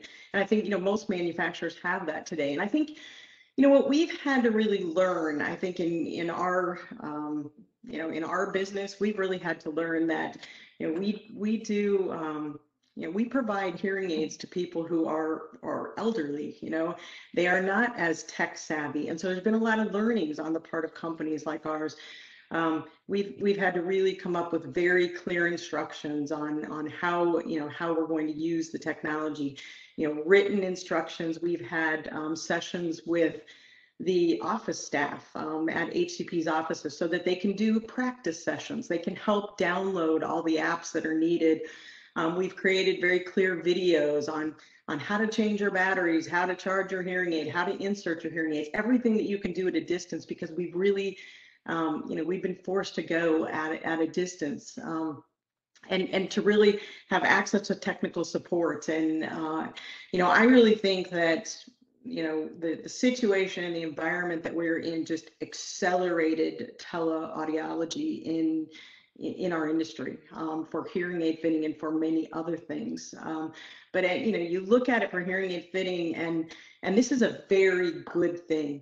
We have patients, we serve a population that often cannot get to the practitioner. I actually have my 85-year-old mother who lives in our home, and it is very hard to get her to a practitioner. And to be able to do all of these things remotely, I think is the future, and I think it is convenient for our patients. And I think that's where, a company like ours is headed. The technology is there. And in COVID, we did it to support our customers and to keep everybody in business and to support the needs of that end user. But in the end, I think, we're on a journey where more and more and more will go, will go on in a telehealth kind of environment. Thank you. Thank you. Dave. Okay, can you hear me? Yep. All right, so this has been a very personal journey for me, as well as I like to say that telehealth has been a solution that's been hiding in plain sight for about 25 years. I did first remote programming of hearing aids back in 1993 when I was still at Mayo Clinic. And yet we didn't see widespread adoption that occurred in the ensuing years. Starkey had T2 on demand that used DTMF tones beginning over a decade ago. But then it was really reserved for use, telehealth was, by early adopters and innovators until COVID hit. And then everyone wanted to use it, as both Soren and Laurel said. And our philosophy as well was that we think that the initial experience and acknowledgement and agreement to participate in telehealth needs to be take place face to face. And so the immediate need during COVID was we had to quickly adapt our asynchronous hearing care anywhere telehealth solution so that it could be enabled remotely. Previously, we had required that the patient and the provider set it up and agreed to with all of the appropriate confidentiality agreements and things face to face. And so we had to adapt that very quickly. And then we also launched a synchronous solution during COVID that allowed for audio and visual to do some of the things that Laurel mentioned, counseling and support, in addition to the reprogramming. And both asynchronous and synchronous solutions, I believe, have a role, and we offer to this day both synchronous and asynchronous solutions. One of the interesting things that we've seen is that during the pandemic, as we launched the synchronous solution, live sessions we call it, they increased. Asynchronous declined, but did not go to zero. So that's where we think moving forward, and be interested in the discussion portion of this to see if there is a role for both moving forward. Like Soren, we also believe that empowering the patient to be able to make fine-tuning adjustments in their real-world environment is important, but also another way that we feel it's important to bring to the telehealth solution is a self-check feature that allows the patient to use a diagnostic to quickly ascertain whether the microphone, circuit, or receiver is in need of maintenance prior to setting up valuable chair time for the practitioner. They can do that at any time and as many times as they wish, and the data can then be interpreted by the professional prior to setting up a face-to-face or remote care session.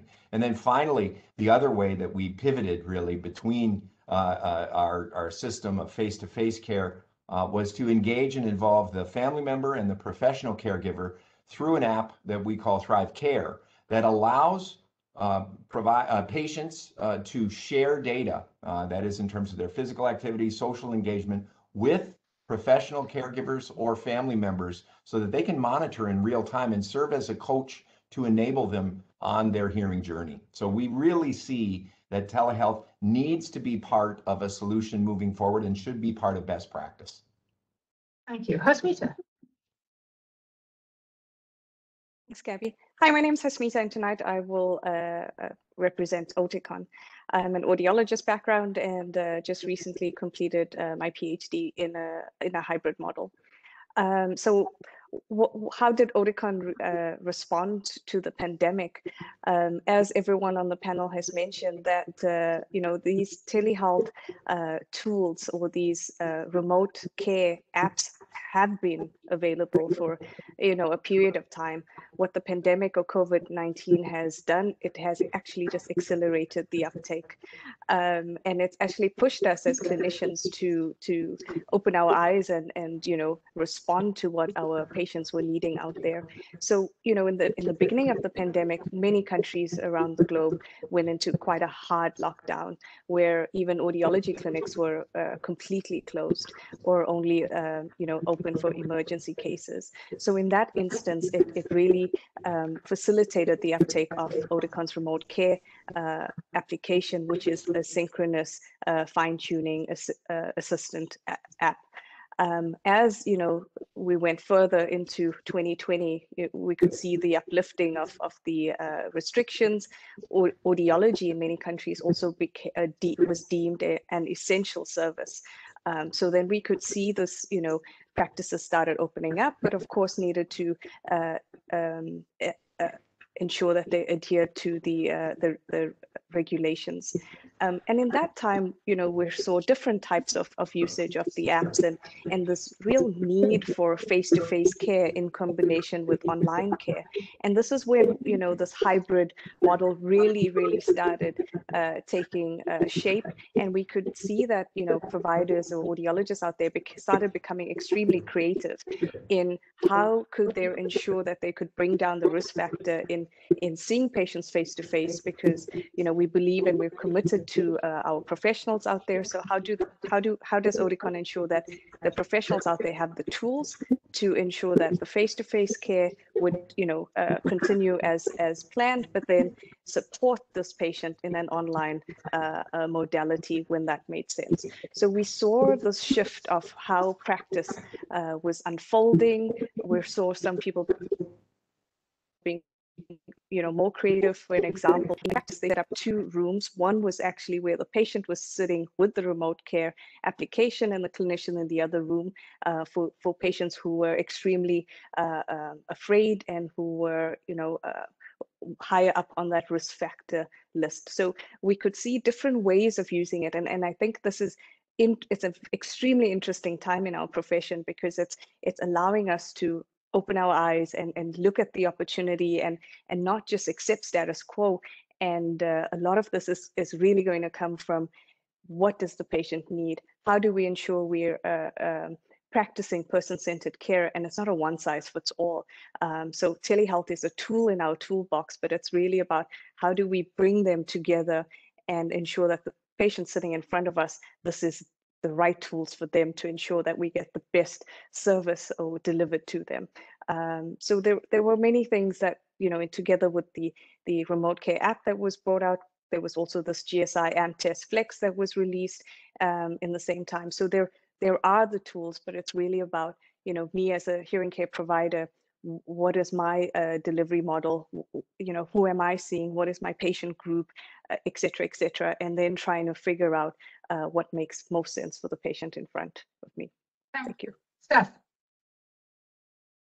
Thank you. Yeah, I mean, we had very similar experiences as the people talking before me. My name is Stefan Launer, and I'm in charge of audiology and health innovation for Sonova, which includes the brands of Phonak, Unitron, and also quite a bit of retail through the Audiological Care Network.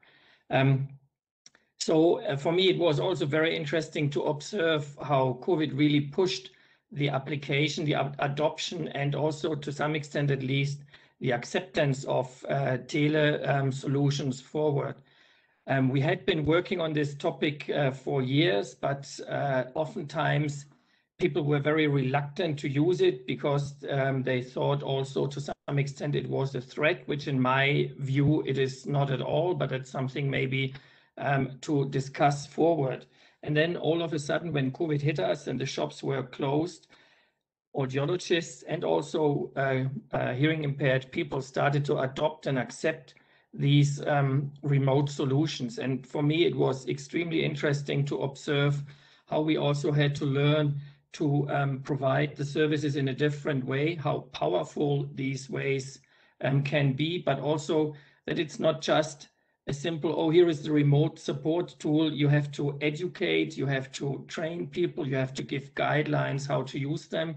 You also have to psychologically support them and encourage them to use it. That's a very important part as well. And as an organization, we have built a lot of guidelines to help audiologists and users to get through this process. We have set up a full documentation called the Bridge that should help audiologists to get through this process, to learn how to use it, to be encouraged to use remote support tools. And in some countries, at least, we were not allowed to do any face-to-face fittings anymore, especially in the early phases of COVID. So we had to develop models that were no touch at all, so full digital processes. Still with audiologists involved, and we need to have some reliable online screening tools. We needed to develop tools or approaches to think about ear health and all these related topics. But it showed that these models are possible, and we can use and build on them in the future to provide hearing care services in regions where we don't have a strong audiological infrastructure or for people who are not mobile. So we can really use these services. It has shown the power of these services. But from my end, it also showed the limitations. What I found extremely interesting was to observe once in certain countries shops opened again, we were surprised to see how quickly and how many people would go back to see their audiologists. So it also shows the importance of the personal interaction in the hearing instrument fitting, the professional guidance and the professional support in this entire process. So from my perspective, one of the major learnings is that in the future, a hybrid model where we have good tools which are easy to use, a good usability, good reliability, and a good healthcare professional involved. And they combine a personal meeting combined with online support is probably an extremely powerful way to go. We also learned a lot of positive things because we learned that in certain settings, it was much easier now to involve family members simply because when the family members were living remote, all of a sudden through a video call, they could join in the session instead of having to travel a long distance. So we really saw that family support was supported through the use of remote and virtual fitting tools. And we also learned that we could apply much more individual fittings. We learned that we could apply the fittings in the home environments, in the work environments, do much more specific fittings and much more specific counseling. So I think that is extremely powerful tools to drive innovation forward. I think from here we have to develop these new innovations further, I think we have to also start educating our audiologists potentially earlier in their education, to involve them, to empower them to use these tools. And I think we have to fill the gaps so that we can really assure a good, high quality audiological services, even in models where they have to be fully online for whatever reason. I think it's a pretty interesting and amazing point in time where we are at, and I look forward to new models of really great service delivery in the future. Yeah, thank you. Well, it's interesting because all of you addressed various questions I had in different ways. I know a couple of you talked about what did you learn during COVID, and I know Steph addressed that and Laurel addressed that. And I think Cosmita talked about a hybrid model. Did Dave and Søren want to add anything? I don't think you necessarily specifically addressed what you felt like you learned. For us, I mentioned that we had previously required that the audiologist and the patient engage face-to-face prior to initializing our telehealth feature, Hearing Care Anywhere, and that we had to quickly adapt that to enable that to be done remotely. And then we also accelerated the development of our synchronous model because we felt as though people appreciated the convenience of asynchronous telehealth, the store and forward approach that allows the patient to initiate a request for fine-tuning anywhere they are having trouble, but it takes away from that ability to engage with audio, video, visual, and to enable the counseling and question aspect that is the engagement that's possible face-to-face. And so we accelerated that development during COVID and launched it only a few months in. So those were the two primary lessons. Learnings. So, what did you guys learn?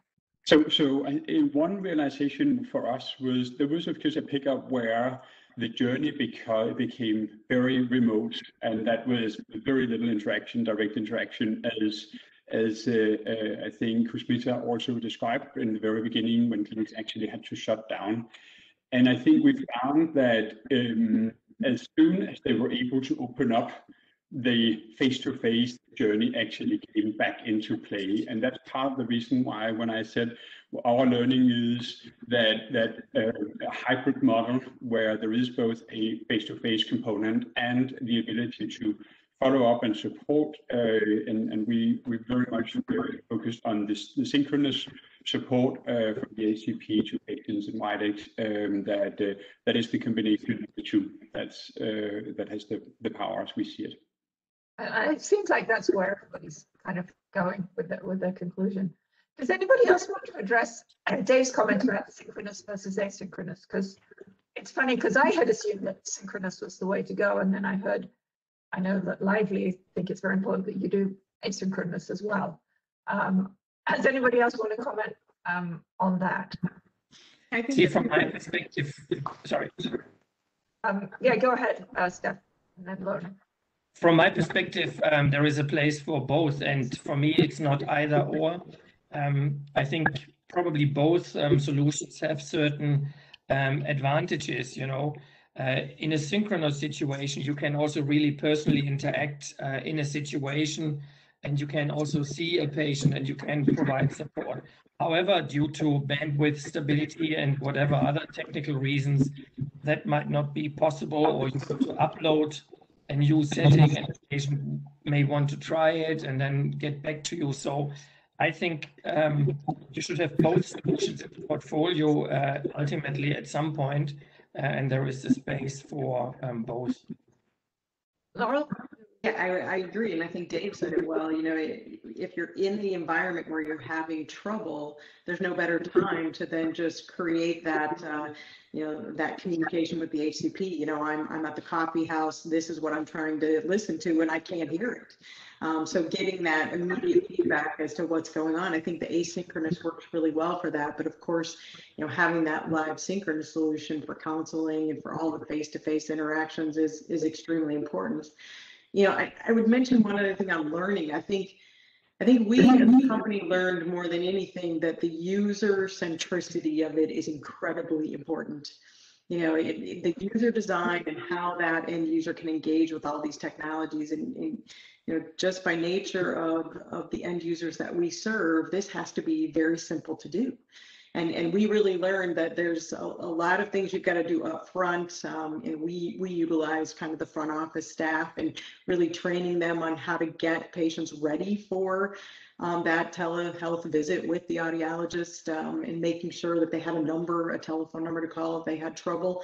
I think that was the biggest learning we had, is really getting the end user ready to do these teleaudiology sessions. And I think that's something that, how we design it and making it as simple as we possibly can moving forward, I think are things that we have to continue to work on.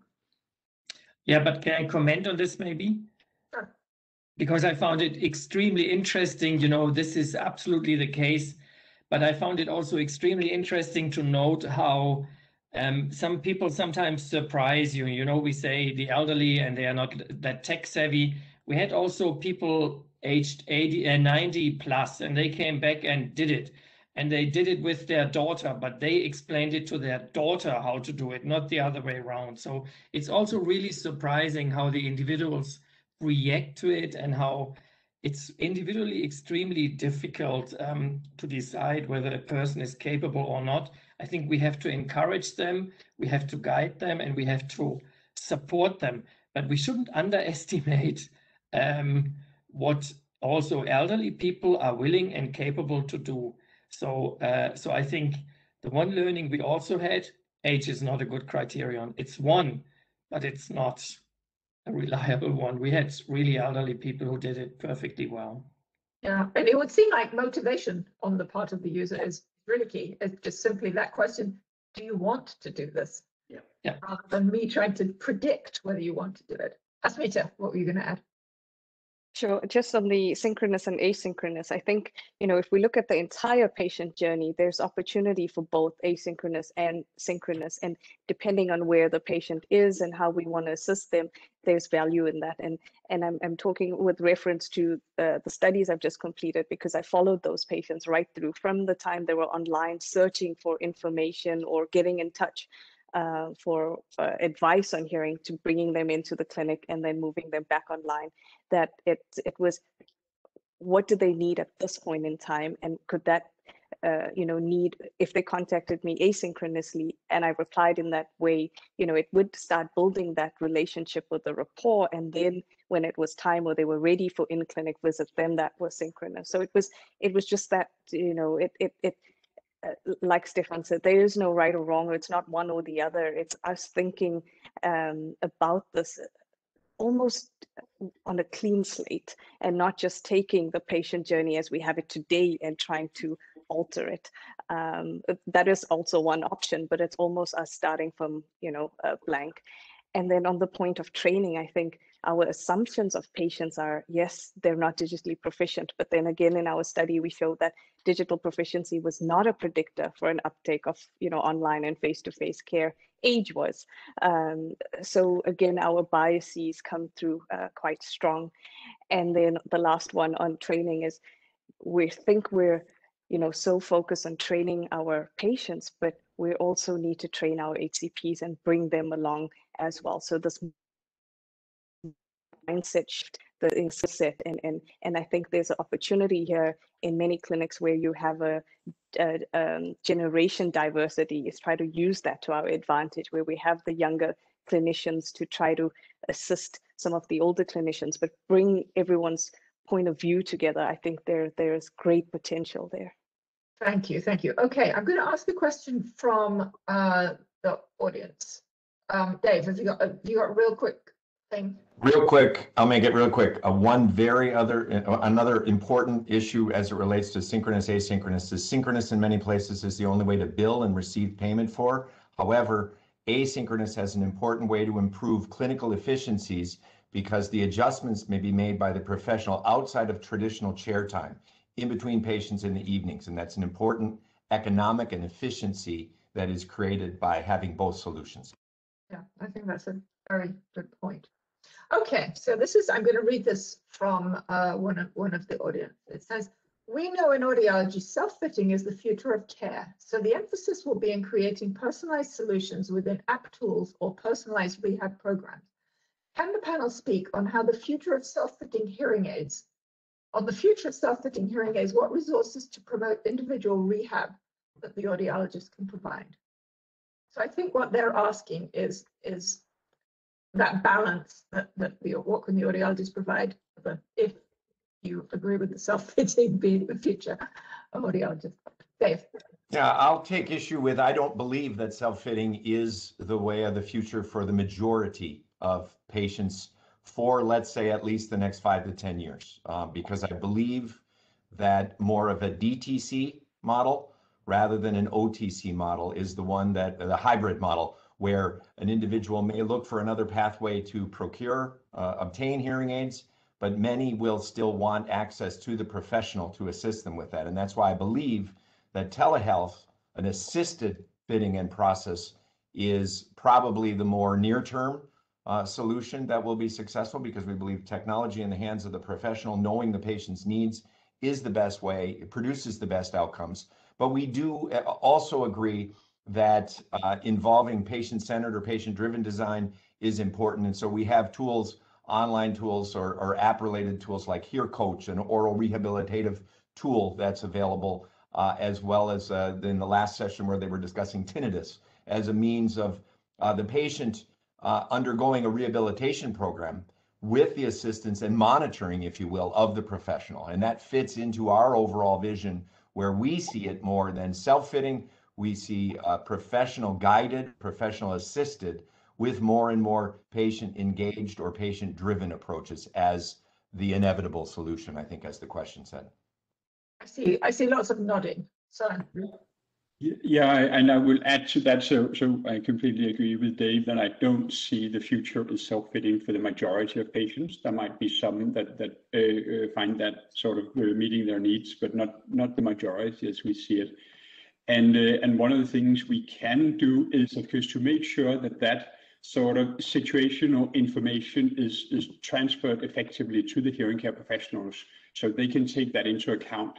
It can be hard to find out exactly what has been the issue and under which circumstances it occurred if you are trying to troubleshoot or help a patient as a hearing care professional. And it's some of the things we do, and I think others as well, we are actually providing the information from our artificial intelligence and the adjustments that the user has been doing in the moment to the hearing care professional. It's available through their fitting software.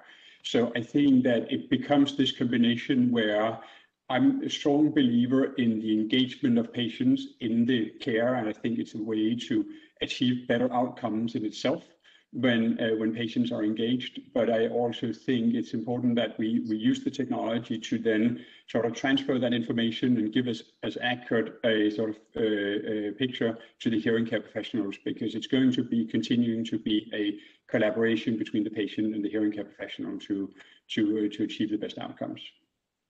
Steph, you put your hand up. Yeah, I also wanted to say, from my perspective, I think it's too simplistic to just say, is it self-fitting? Because there are many different variants of how we could do self-fitting. I mean, is it self-fitting with the patient being entirely alone, buying the device someplace and then fitting it all alone? Or is it a hybrid model where they get some really good support? I'm a firm believer that we should engage and empower the patients or the customers to do also more themselves, to adapt to their individual needs, and we should provide them with tools. But from my end, I think audiologists supporting them, interacting them, taking the data of the self-fitting into a professional fitting software and building on it and integrating it in a workflow. So a much more collaborative approach to fitting is the way to go. And I was intrigued by some work that Brent Edwards published from NEL, where they did lots of analysis on who are candidates for self-fitting and who are not. And from how I read his data, maximally a quarter of all hearing impaired people seem to be encouraged and willing to do a full self-fitting approach.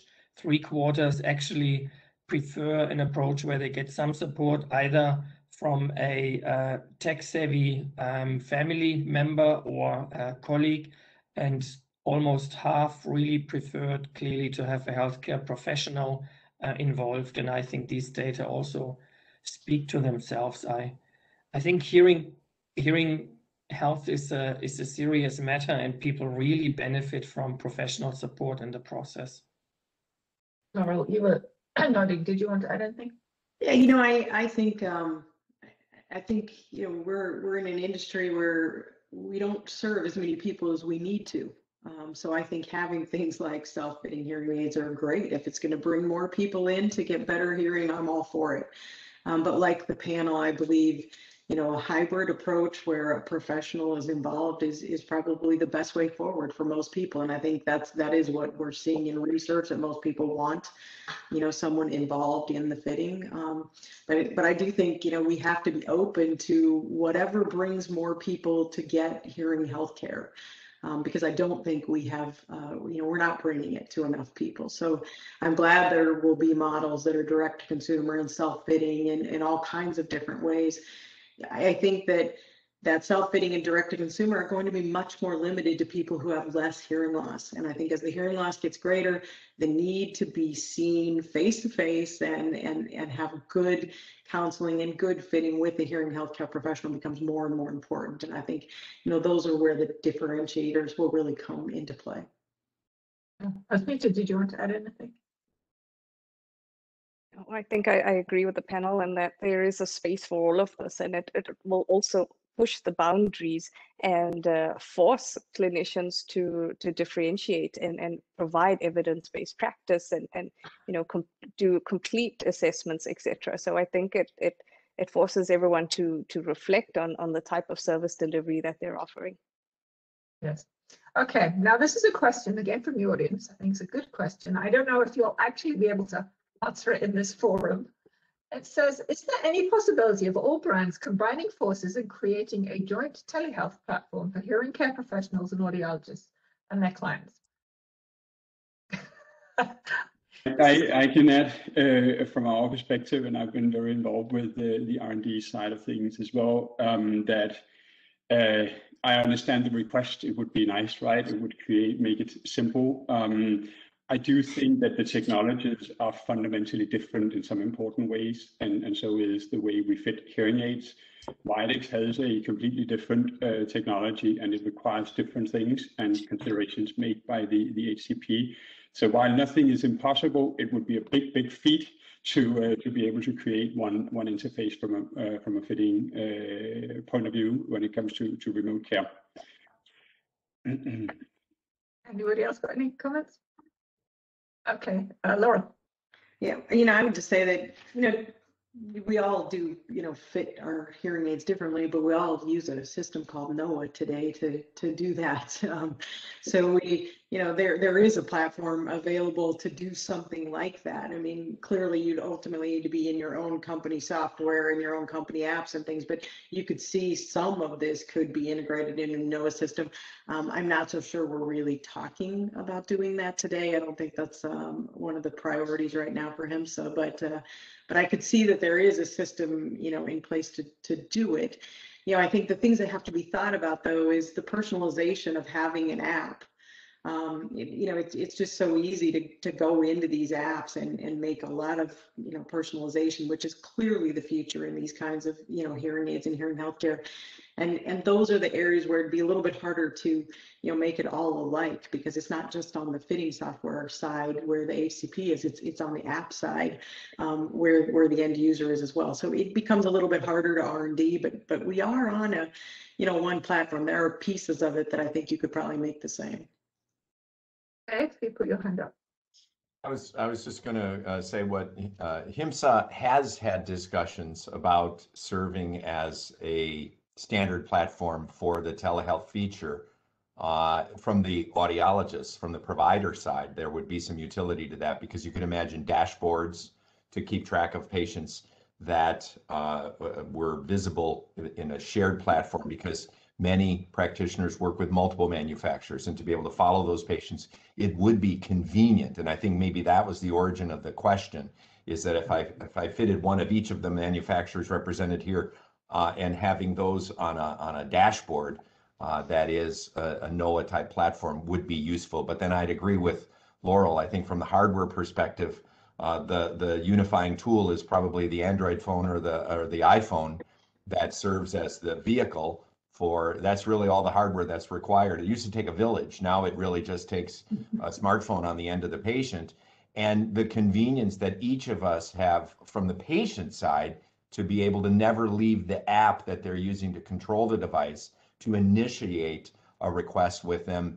I think is probably the way forward. But I do believe that there is room on the practitioner side, given that most work with multiple manufacturers, to easily check in via a dashboard. A unifying dashboard would be a useful tool. Yeah. Stefan? Well, from my end, I think there's probably opportunities to streamline and harmonize. And this is a discussion we might have to intensify and also better understand what are the needs of the customers and the HCPs to really for harmonization and a standard platform. I think it also has to be appreciated that all our products have different features, different functionalities, different philosophies. And that basically also requires then different ways of interactions and different tools and also different fitting tools. So as also has been said before, there is quite a bit of potential in harmonizing, but there is also clear limitations because our products are different in their functionality. But it's a topic that we, again, I guess, should also take home from here and discuss and trigger the discussion on the HIMSA level. Yeah, because it certainly makes sense from the practitioner's point of view. Yeah. So yeah. Okay, so now this is another topic when it comes to telemedicine. A few comments about this is about real-ear measures. What do we do? Should we be striving for sort of technological solutions to do remote real-ear measures? Is that going to come about? Does it matter? Who wants to address something along those lines? Dave? Well, yeah. Go, Dave. You can go first if you got your mic on. I'll defer if you want. You're on now. Okay. All right. So we had a device over a decade ago that had an integrated probe microphone that had a snap-on. It was like a mic cover that then allowed a probe mic to be placed into the ear canal. And this was done by the professional at the time, but it could easily be adapted to the patient environment. The interesting thing was very few used it. And I think it was in part because those people who believed in using real ear measurements already had a dedicated piece of equipment that they relied on regardless of which manufacturer they were working on. Familiarity breeds content, and they were comfortable using that equipment to verify. Those who didn't feel that real ear measurements were an integral part weren't compelled to use it. And so ultimately, because we can't keep investing in technologies that aren't used, we stopped manufacturing it. I think the idea is appealing to reconsider in this environment whether an integrated tool like that for patients to do a probe microphone measurement remotely or independently. But I think more likely where we'll see the innovation is with an inward-facing microphone built into the hearing instrument that rather than requiring something be snapped on and then removed, it would be integrated into the device and may have other functionalities. That's where I see the progress moving forward. I think it's a great idea and discussion point, but that's where I see it going rather than truly probe microphone. Okay. Yeah, basically, I wanted to make a very similar comment. First of all, I think we have to think about for, again, what type of application and for what target group, and we might have different solutions. We could also see examples where a person doesn't do the RECD measurements themselves, but they have a technical support by a moderately trained technician. There are models where audiologists do that remotely with a technician helping them. or as Dave also pointed out, are there other technical solutions and approaches to get to solve the problem in a different way? You know, like inward facing microphones, other acoustic measures through the hearing instrument itself. So we may not do this measure, but replace it with another measurement to assure the quality of the fitting.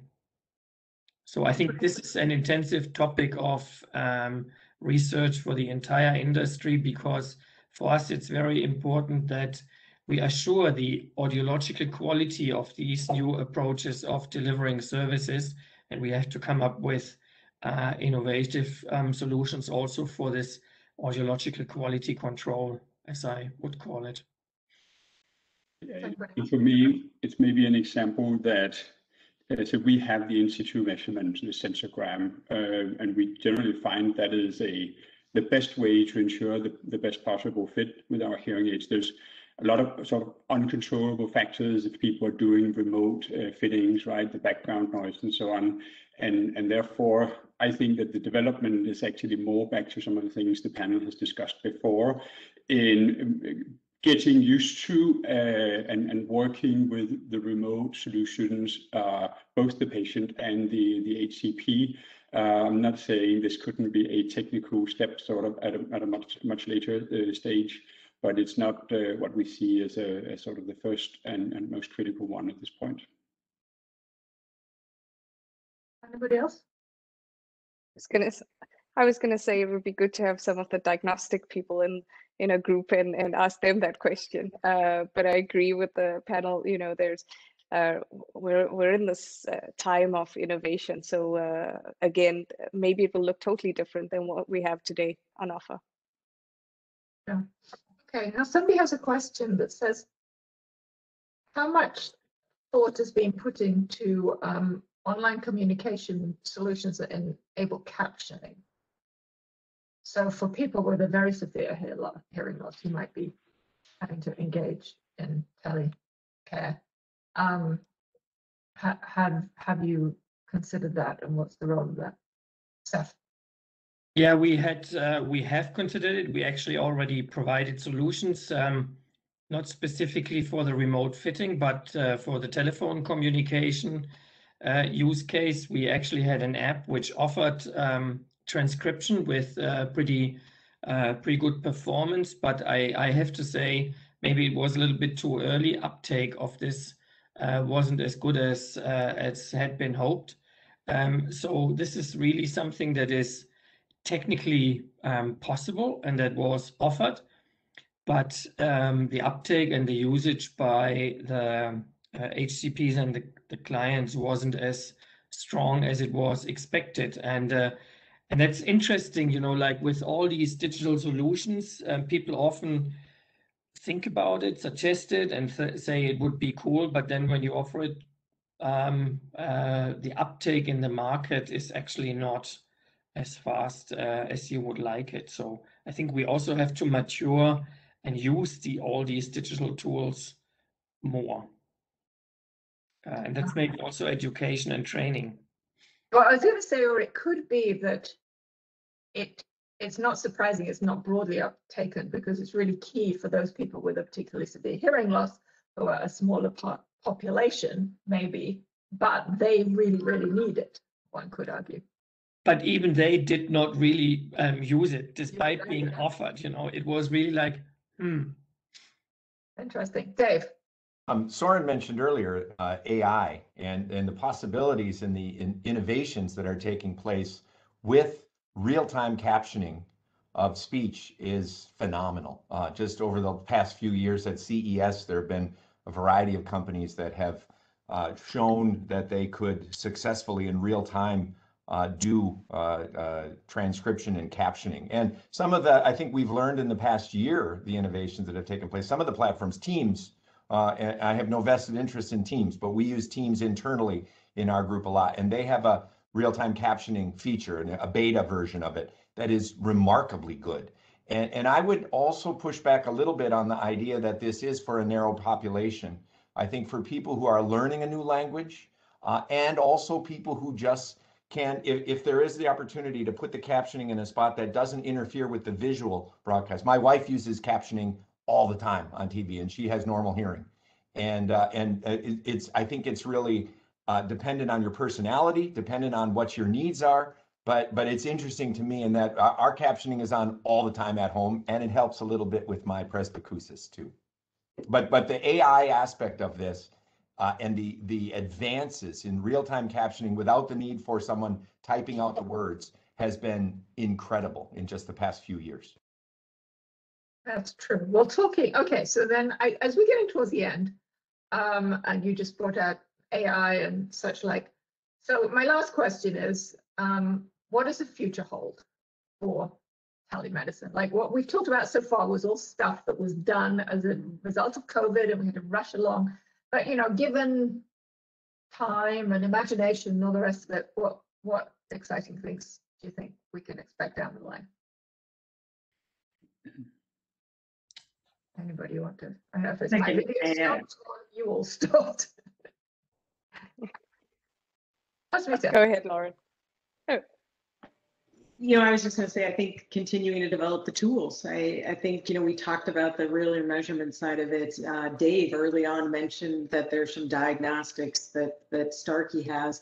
You know, if knowing the difference between when you need to come in for a repair or, you know, why is your hearing aid not working in a certain way? I mean, I think having tools like that you can use, you know, to know when you actually need to come in to see that hearing healthcare professional because your hearing aid doesn't work or those kinds of things. I think continuing to develop these kinds of tools, I think we'll see a broad toolbox of more telehealth solutions as we go forward. Okay.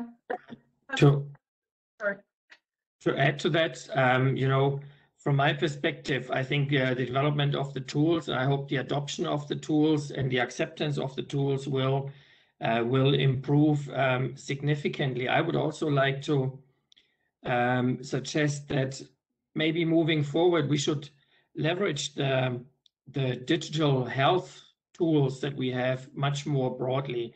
And I would hope that hearing instruments moving from hearing devices to health agents and talking more about how hearing loss relates to broader and other health topics. We potentially could also engage much more broadly with other healthcare professionals and through that really drive the acceptance and the adoption of hearing instruments in a much broader way and stronger way than what we do today. I mean, digital health, digital therapeutics, wearable devices are really taking off and growing in a lot of markets today. And I think this also offers quite a bit of potential for us to tap into these solutions and to increase the adoptions of our solutions. Thank you. I think if we just look at the patient and we think about them in the future, what is it? How do we serve them best? And I think it's, you know, right now we still talk about offering care in a very binary fashion. You know, it's either in the clinic and it's either at home. But I really see this future as it's going to be, you know, it's delivering care to them at the right place at the right time, and then, you know, the tools become, you know, just the medium through which they get the care. But it's really about what will life look like, you know, in 10 years from now, and then how does everything blend into one another, and then do we have those tools to deliver the care to get them the optimal, you know, care and satisfaction and outcomes and improving their quality of life. So I still think the future could be beyond just home or in clinic. I think from my point of view, this, if I divide it into sort of the in practice and then the technology itself, I think in practice, there's definitely an opportunity to integrate it much more and make it part of sort of the standard sort of procedure and way to deal with patients, i.e. identifying to which extent the remote solutions would be part of the care for a given patient. And there's even the option, a big benefit that we have found through COVID is that it's easier for us to help assist audiologists and specialists with the fitting of a hearing aid, because we can just dial in and we can see everything that's going on. We don't have to travel across the state to do that. And that can even happen within clinics. I think in the future that you might have within a multi-location clinic have an expert in tinnitus who gets dialed in and joins if a patient has special need around that. So I think there's a lot in clinic that actually will be advanced over the years to come, as we've now had this push for remote because of the pandemic and everything. And then from a technology point of view, I mean, we've been using environmental momentary assessment for years in developing our hearing aids, and we've brought sort of the first versions of that to the hearing care professionals through the artificial intelligence. I think that actually bringing more relevant situational information all the way back to the HCP so that it can be used as part of the fitting is one of the big things that we will see more of in the future. Great. And Dave? I'll make it fast. Sorry, I know we're out of time. I think I'd echo that more patient engagement, including tools like the diagnostic that we are already incorporating that enable them to triage whether they need repair or whether they need a visit, an office visit, is important and will streamline for the patient and the provider. I think involving family members and professional caregivers, the Thrive Care app is a good example of giving permission to individuals to be able to view that health and wellness data. And I completely agree with what Steph said. Health and wellness, the ear is a remarkably good place to measure biometrics, and looking at it as a hub for overall health and wellness that can be monitored remotely using telehealth tools and triage to other health conditions, cardiovascular, cognitive function, et cetera. And then finally, though, the most important one is I think I don't want to be here in 25 years. Well, who knows where I'll be in 25 years, but I don't want to be talking about whether people are going to incorporate telehealth in 25 years. And I've seen the enemy, and the enemy is us in some respects, and that we're the barrier that has prevented the uptake. And telehealth should be more than for a pandemic. And what we've seen is already people are starting to go back to their old habits. And we really need to see that people need to recognize there's patient and provider benefits to incorporating telehealth, not as a one or the other solution, but as a hybrid solution. Great. Yes. Thank you. Well, I think that was very wonderful to hear from you all. I think we had some really good points. It's clear that, well, it's surprising to me that a few of you have said that people are already going back to the old habits that quickly.